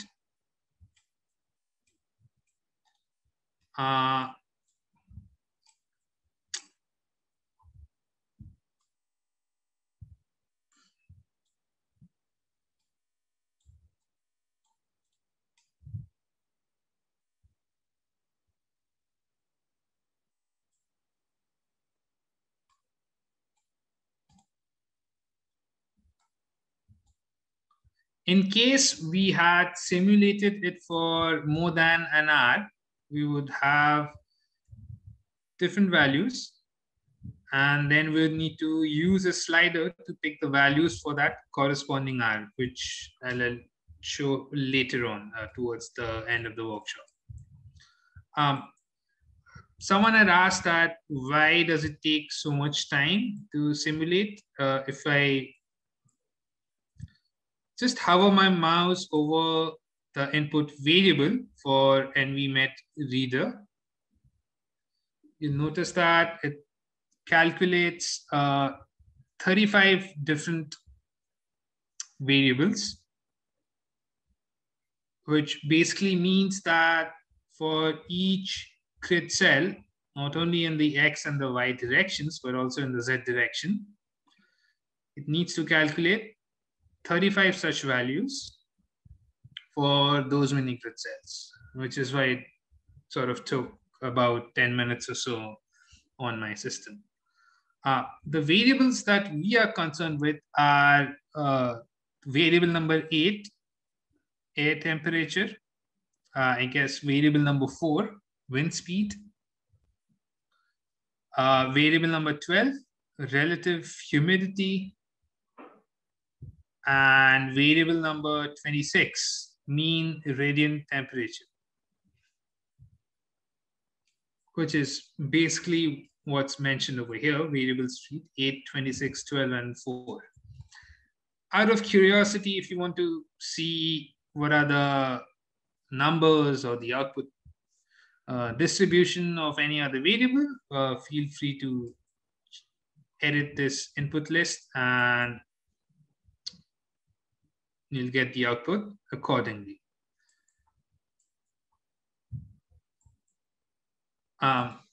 So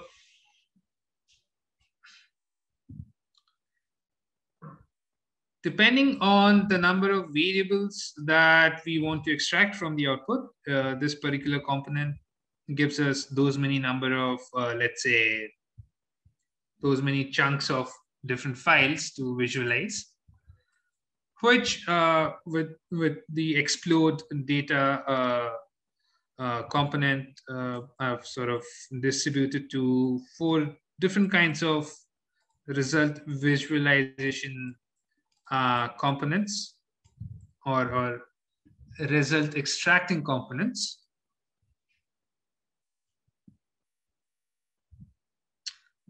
No, there's no way to reduce it because these are all interdependent simulations, which is what makes Envi Met different from many of the other simulation software.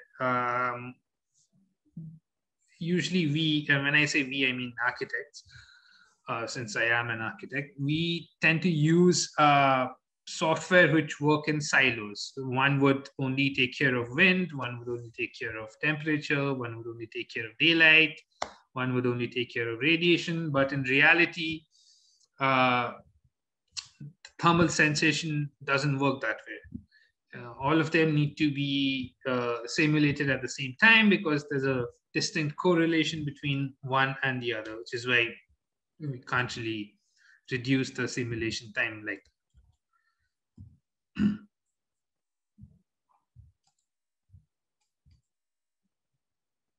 that. Yeah, so since the first one is connected to the first variable, which is variable number 8, this tells us the dry bulb temperature. And we don't even need to compute or calculate any of the indices. We can directly see the variance of dry bulb temperature by connecting the analysis result into this color mesh. Similarly, we can directly connect mean radiant temperature. Let me connect the mean radiant temperature because typically dry bulb temperature doesn't tend to vary from one place to the other. Mean radiant temperature does tend to vary from one place to the other. So I'm going to connect the analysis result to analysis result of color mesh, and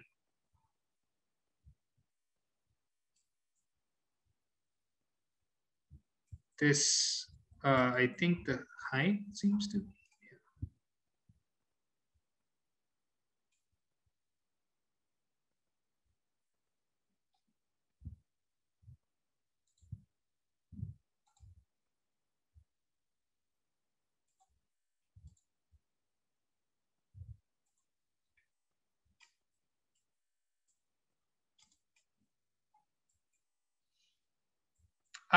no, the mean radiant temperature doesn't change over here as well, which is what I was explaining. If you do it for only an hour, the residual effect of the hours gone by before that particular hour doesn't get reflected in the result, which is why you're seeing that radiant temperature and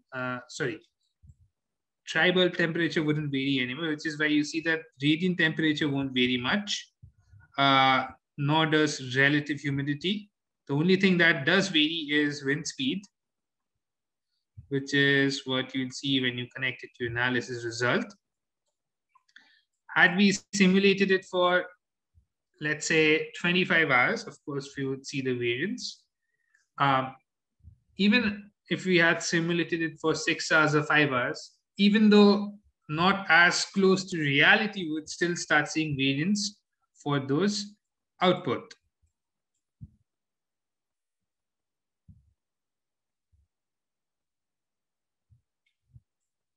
Now, instead of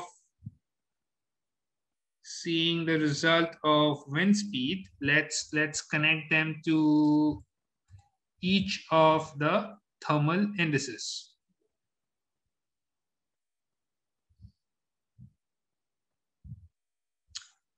It makes sense to look at those direction results if I suppose you have buildings which have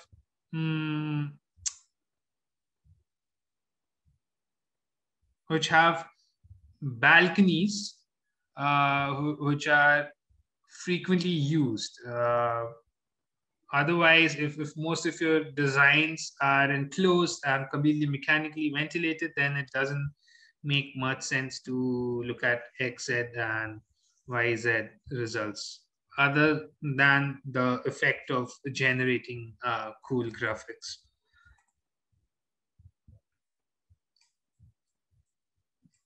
Let's begin with this. The one at the bottommost calculates the universal thermal climate index, And as I mentioned, it has only 4 input: dry bulb temperature, mean radiant temperature, wind speed, and relative humidity. It doesn't take into account metabolism and clothing. Let's go ahead and connect these. So dry bulb temperature result goes to dry bulb mean radiant, humidity, and wind speed. Once we connect those 4 and run it, we need to connect the toggle and turn it to true. We'll start seeing a variety of output.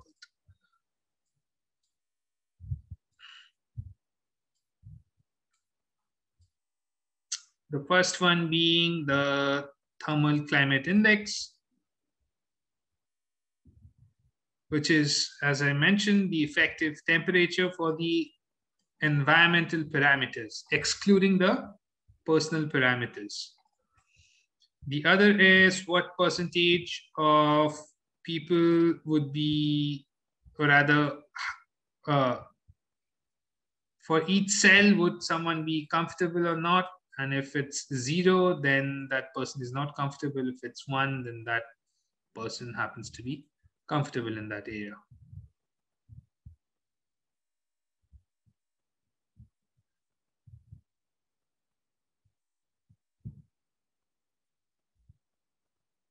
I'm not sure what this question means. Wind speed from 1 direction or 8 directions or 16 directions. The wind speed is not really restricted in that manner.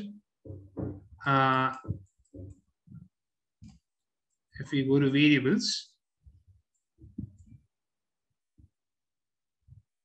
if you go to variable and extract the 6th variable, which would be the wind direction, you'll see that it's not restricted to X, Y, Z or 8 or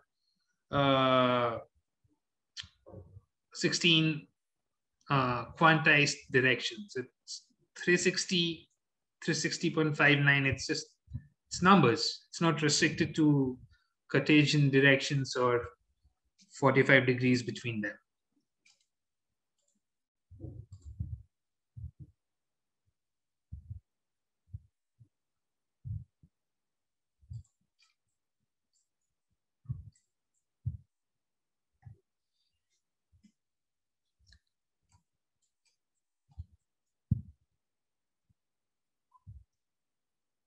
And then there are other outputs as to if a person is feeling thermal stress or not, and what is the condition of that particular person, so on and so forth. What we can do is we can connect the output of universal thermal climate index to the analysis result, and it will tell us the variation of, and I need to change this to UTCI. It will tell us the variation of the distribution of values for UTCI. Metabolism and clothing are not typically considered for UTCI.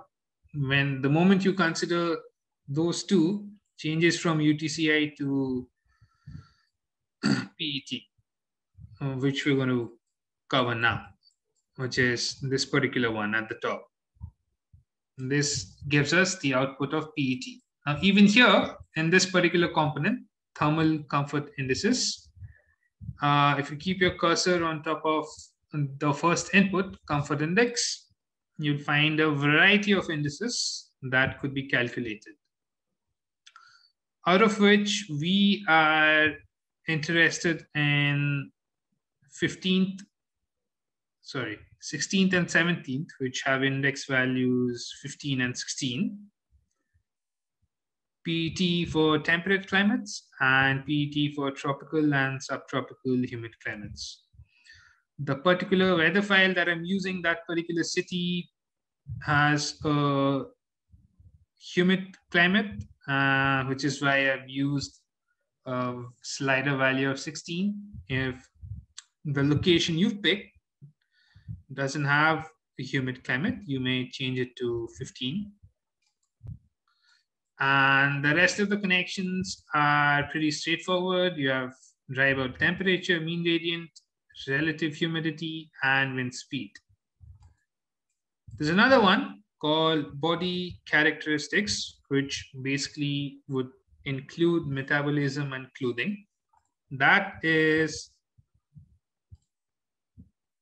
taken care by another component called, quite literally, body characteristics, wherein you can mention age, height, weight, position, clothing insulation, metabolic rate. These are the two that would be more important.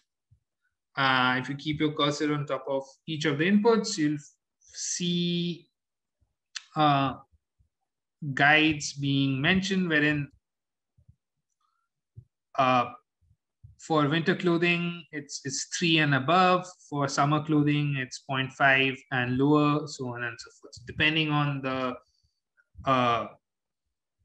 time of the year and the location, these values could be changed. And of course, metabolic rate has an extensive guide for us. Someone was asking earlier, how would it vary if we change the metabolic rate? Let's see how it would vary. It can go from 0.8 to 9.5. Let's see.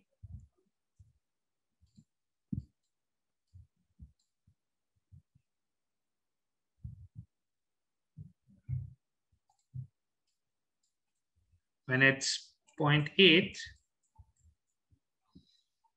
the average value is 21.30.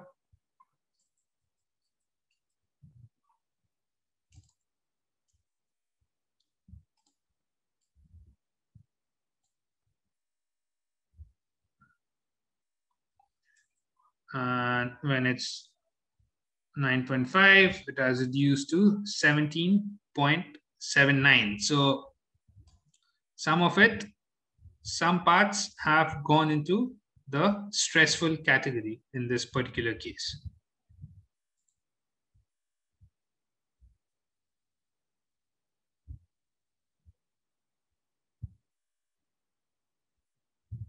Right, so which basically means that it's not a variable. It's a constant, which is not the case. The other indices take it as a variable as well.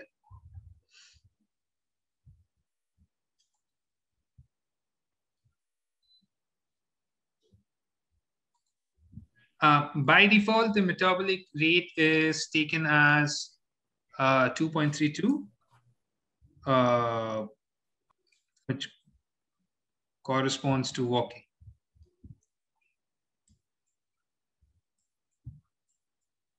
The outputs for this would be, of course, the exact PET values, and along with that, it will also tell us the PET levels, where as the pop-up window says, and different categories would mean different levels of comfort. And then, of course, there are other output which sort of simplify the calculation for us. That is, if a person is comfortable or not. It seems like in most of the grid cells, a person would not be comfortable, and etc. and etc.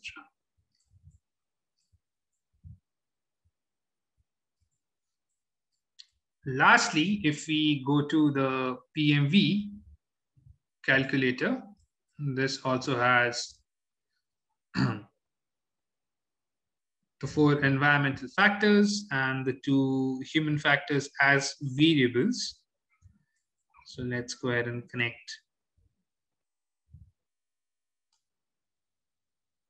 dry bulb into dry bulb, mean radiant,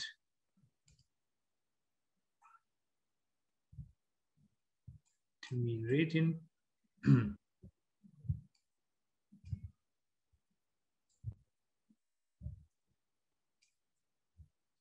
And wind speed goes to wind speed.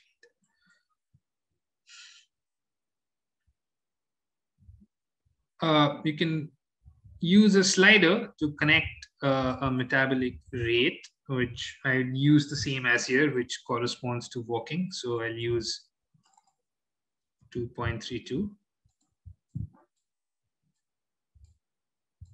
And clothing level, as the guide says, it could vary from 1 to 4, sorry, 0 to 4. I'm going to stick to a value of 1. And the output of this, my bad, I think this is no.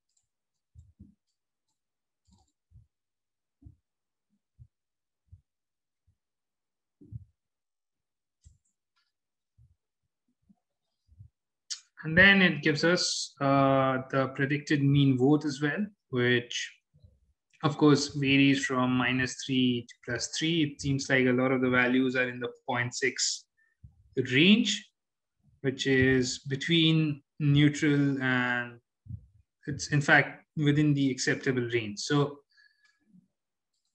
here you start seeing the differences. Each of them yield a different kind of output, and each of them could have different kind of reading for the same given urban scene. If I connect the output of PT instead of UTCI, you notice that, of course, the nature of distribution is changed, but what does remain constant is that patches between the buildings tend to be hotter than the open area around them.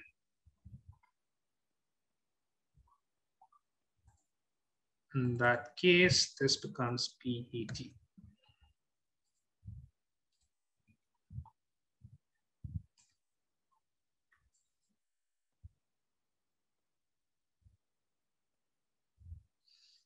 Right, so the standard practice is to copy these values into Excel sheets, and then you can calculate maximum, minimum, and average in Excel, or you could copy these values as well. And then once another simulation is run with green measures incorporated, those values are compared to try and understand how many of them have moved from one band to the other, how many of them are within the comfortable zone, how many of them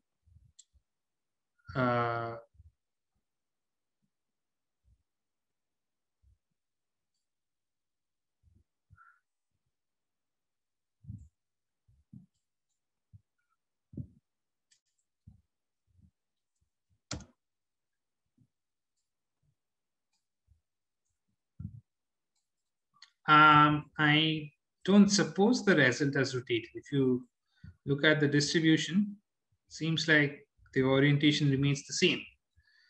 It won't rotate because if I go back to the other file, the simulation file, there's an option right over here called north. If it's at 0, then the thing doesn't get rotated. And of course, if you change this angle, the orientation the orientation of the model would be informed accordingly.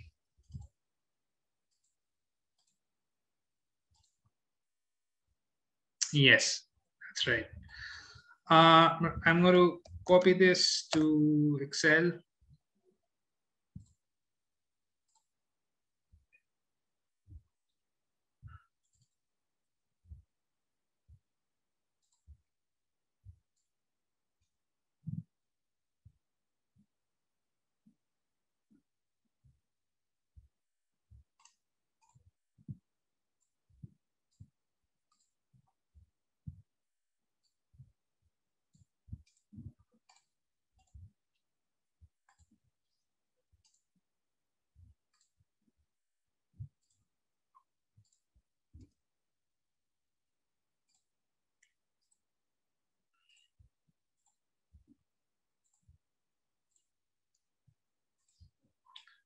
And when I copy it to Excel, what I see, I have sort of made different formulae to calculate what percentage is within the cool category and what percentage is within the slightly cool category. What it seems like is that a lot of the surfaces, or rather a lot of the grid cells, are in the cool category, and in fact none of the grid cells are within the comfortable category.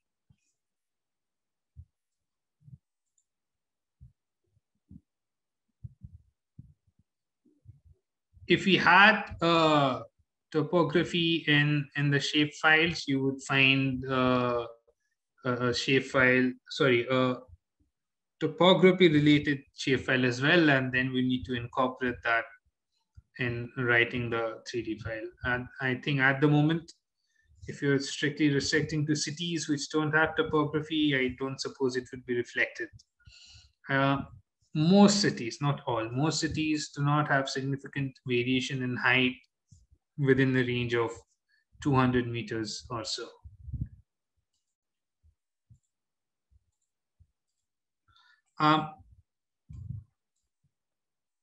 If I go to the folder that I shared with you guys, and if I go to the folder result underscore example, and if I then go to Dragonfly config underscore output and copy this into, let's say, the result folder,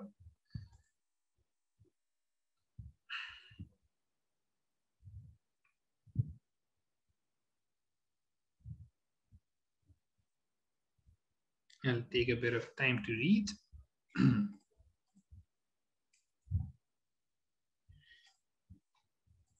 Here, if I go to atmosphere, you'll see that in this particular case, I have simulated it for more than 24 hours. So we can start picking the result from here, basically the next day. The way to pick a particular result from a bunch of simulations for the same scene with the same material is by, first of all, looking at this panel which lists the output files. And if you sort of scroll down, you'll start seeing the particular R. Let's say I want to see it for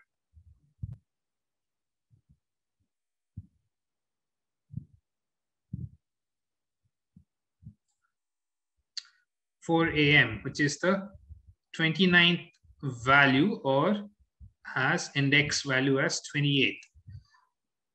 So I have to connect a slider with the corresponding value into select item.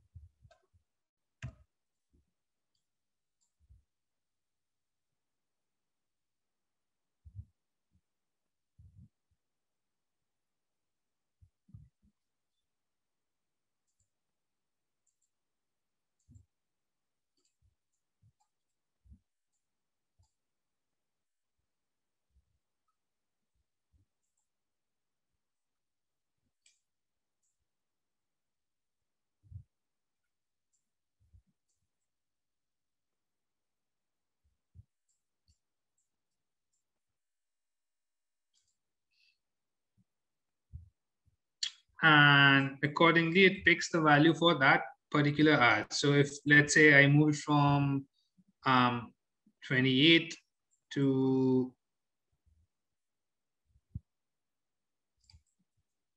the last one, which is, let's say, second last one, 36.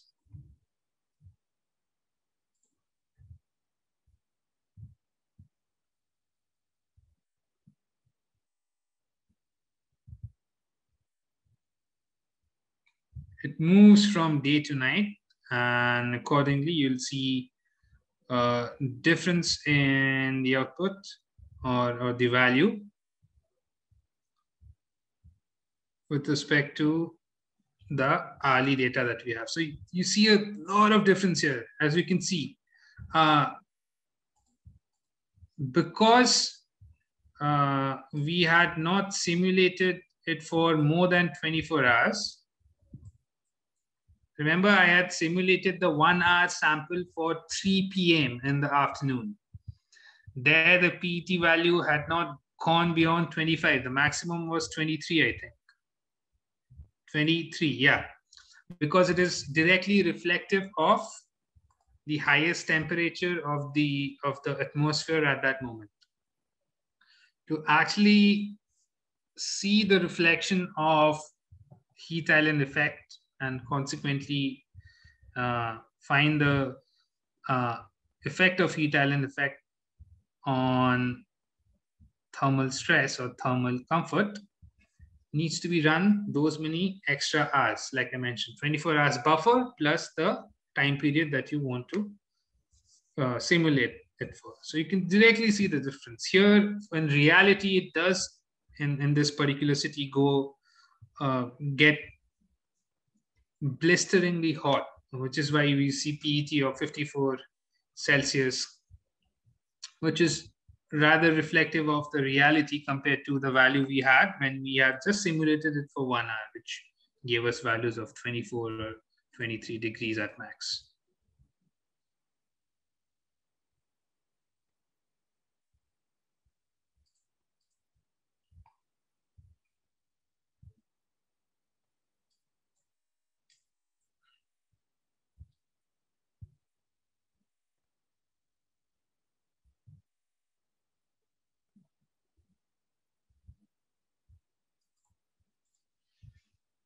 Right.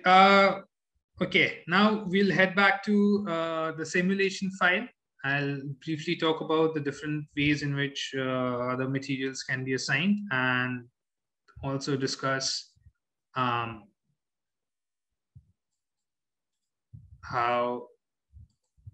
relative humidity and dry bulb temperature was connected. And first of all, I'm going to make sure I turn everything to false so that my previously simulated files don't get overwritten.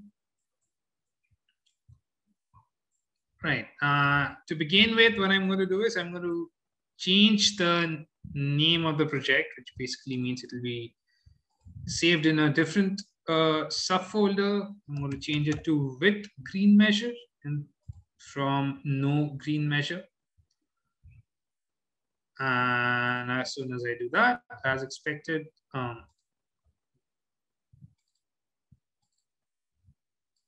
we do end up with this new folder.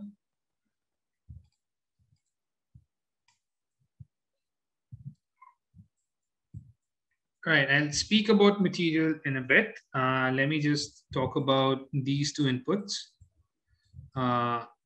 dry bulb temperature and relative humidity, which are two fundamental input which go into Envi Met configuration. Some of the other stuff it takes directly from the weather file. The moment we assign the hour of the year with the help of these three sliders,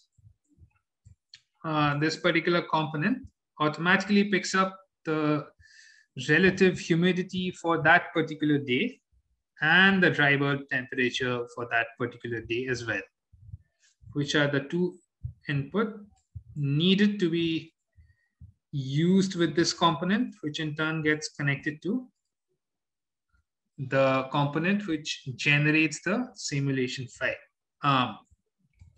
There is one problem, however, that is this particular component connected to the hour of the year input gives us dry bulb temperature in Kelvin, whereas the data, or rather the input needed for Envi Met to work properly works in Celsius, which basically means you can either write a custom component or connect a bunch of multiplications and divisions, etc., to convert the Kelvin values of that particular day into Celsius. Or alternatively, what I've done over here is I've used this hour of the year to basically cherry pick dry bulb temperature in Celsius directly from the EPW data types. So EPW gives us the dry bulb temperature in Celsius. However, it does so for every hour of the year. If we use the number for the hour of the year generated using these three sliders, it basically gives us the index number of the hour for which the dry bulb temperature needs to be extracted, and which is exactly what this basically does. You pick out the dry bulb temperature value of that particular hour, and then from that hour to the next 23 hours, so total 24 hours, which you then connect to dry bulb temperature over here. So in a way, instead of converting kelvins to Celsius using formulae, because we already have dry bulb temperature given to us in Celsius through the input EPW component, I've simply sort of picked the corresponding temperature, dry bulb temperature values from this particular component. Right. I would share the Excel sheet with you. It's not complicated. It basically has a lot of simulation results stored, which is why it may look complicated. Let me simply calculates maximum, minimum, mean, variance, and median. These are straightforward Excel formulae, but nonetheless, after the end of the workshop, in about half an hour or 40 minutes time, I'll share the Excel sheet as well.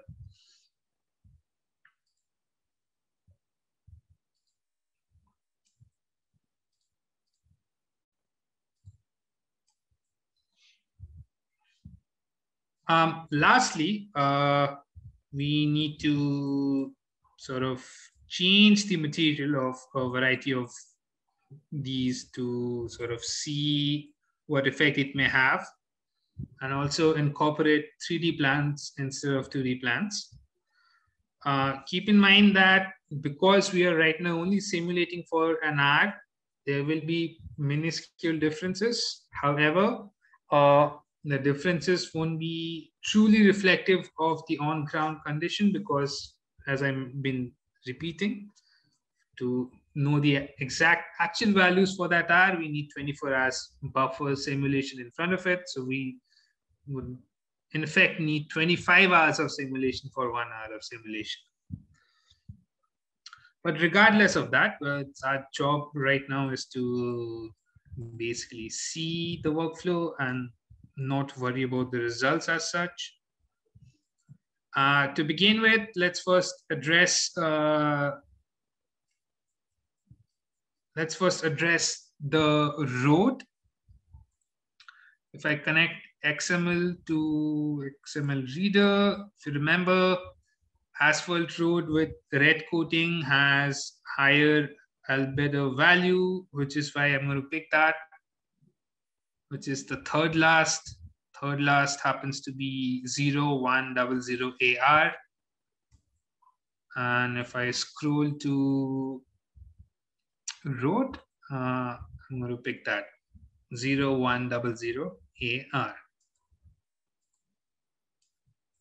Secondly, instead of clay,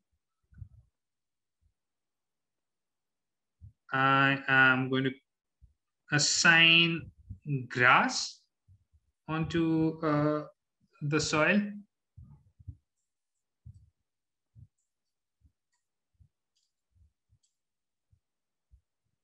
Which was bare to begin with. The way to assign grass is the same as this. You can use plant and then assign grass. Or you could try looking for another option called greening.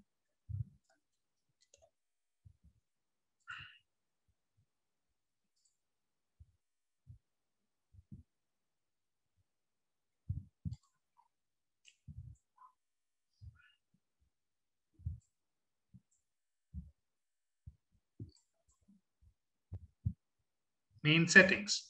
All right, so we don't, I mean, if you wish, you could connect additional data here as well. So you could connect specific humidity and relative humidity and all of the rest of the data over here as well. But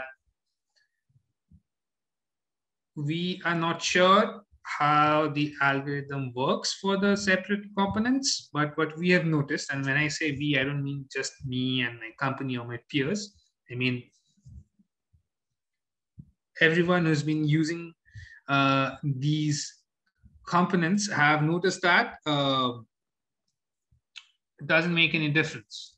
As long as dry bulb temperature and relative humidity is connected to other settings, connected to main setting or not doesn't make much difference.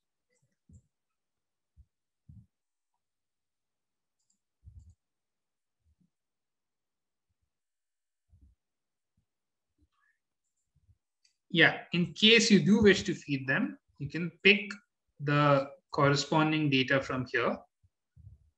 The import TPW component has all of them listed over here.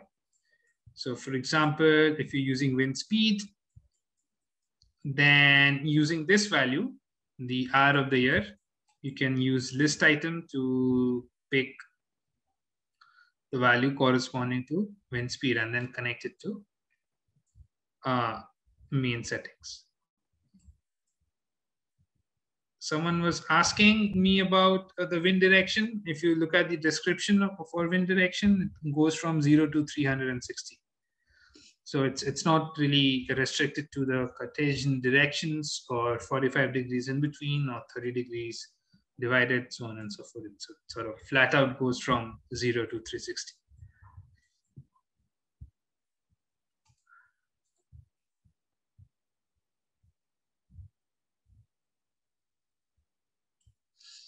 If you go to greening, you'll see a variety of options, green plus sandy loam substrate, green plus mixed substrate, etc. and etc. And this I'm changing for bare. I'll pick the first one because we've just replaced soil with grass.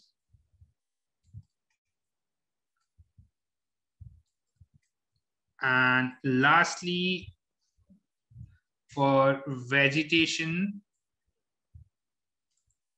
if you have to use 3D plant, then we can use Envi Met 3D plant, where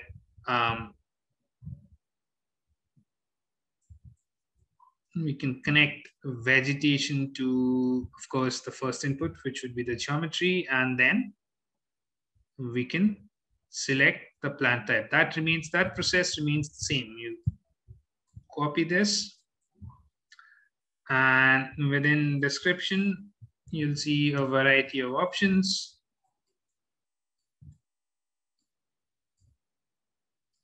Some of which go as high as 20 meters or so. It also sort of explains how it's going to treat the crown. Is it going to be dense or less dense, distinct crown layer or not, so on and so forth. So instead of 2D plant, you connect it to 3D plant.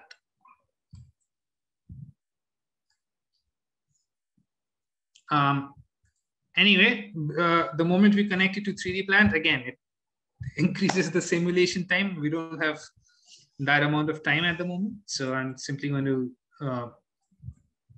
keep the changes restricted to changing the bare soil to grass and changing the road to asphalt with red coating.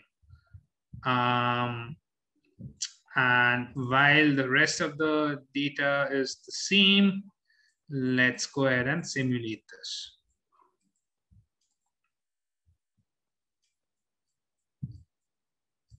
So if we look at the Envi Met file that gets written, let's just, before every simulation, I switch it to true just to make sure that preview, etc. is right. In fact, yeah, it is right. And now let's go ahead and see the output of the simulation. Turn to true and turn to true. And I'm going to switch off my video feed for a while. Don't want the machine to be overstretched in terms of computation power. And so again, this will take about 10 minutes or so.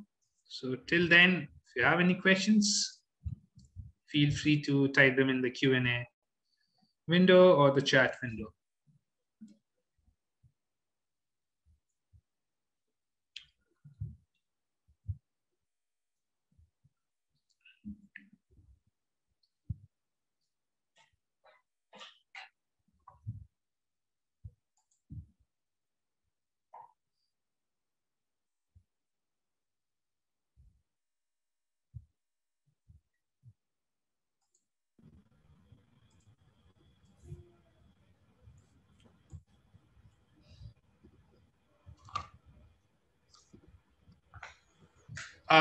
We can add as many layers in the wall structure.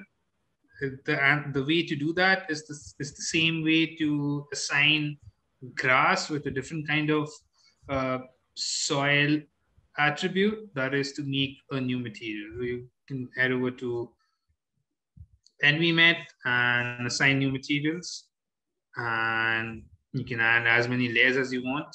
Could be customized to the way, let's say, you're designing a building. If you're using insulation with air gap along with different layers of substructure, then you could sort of define that as well.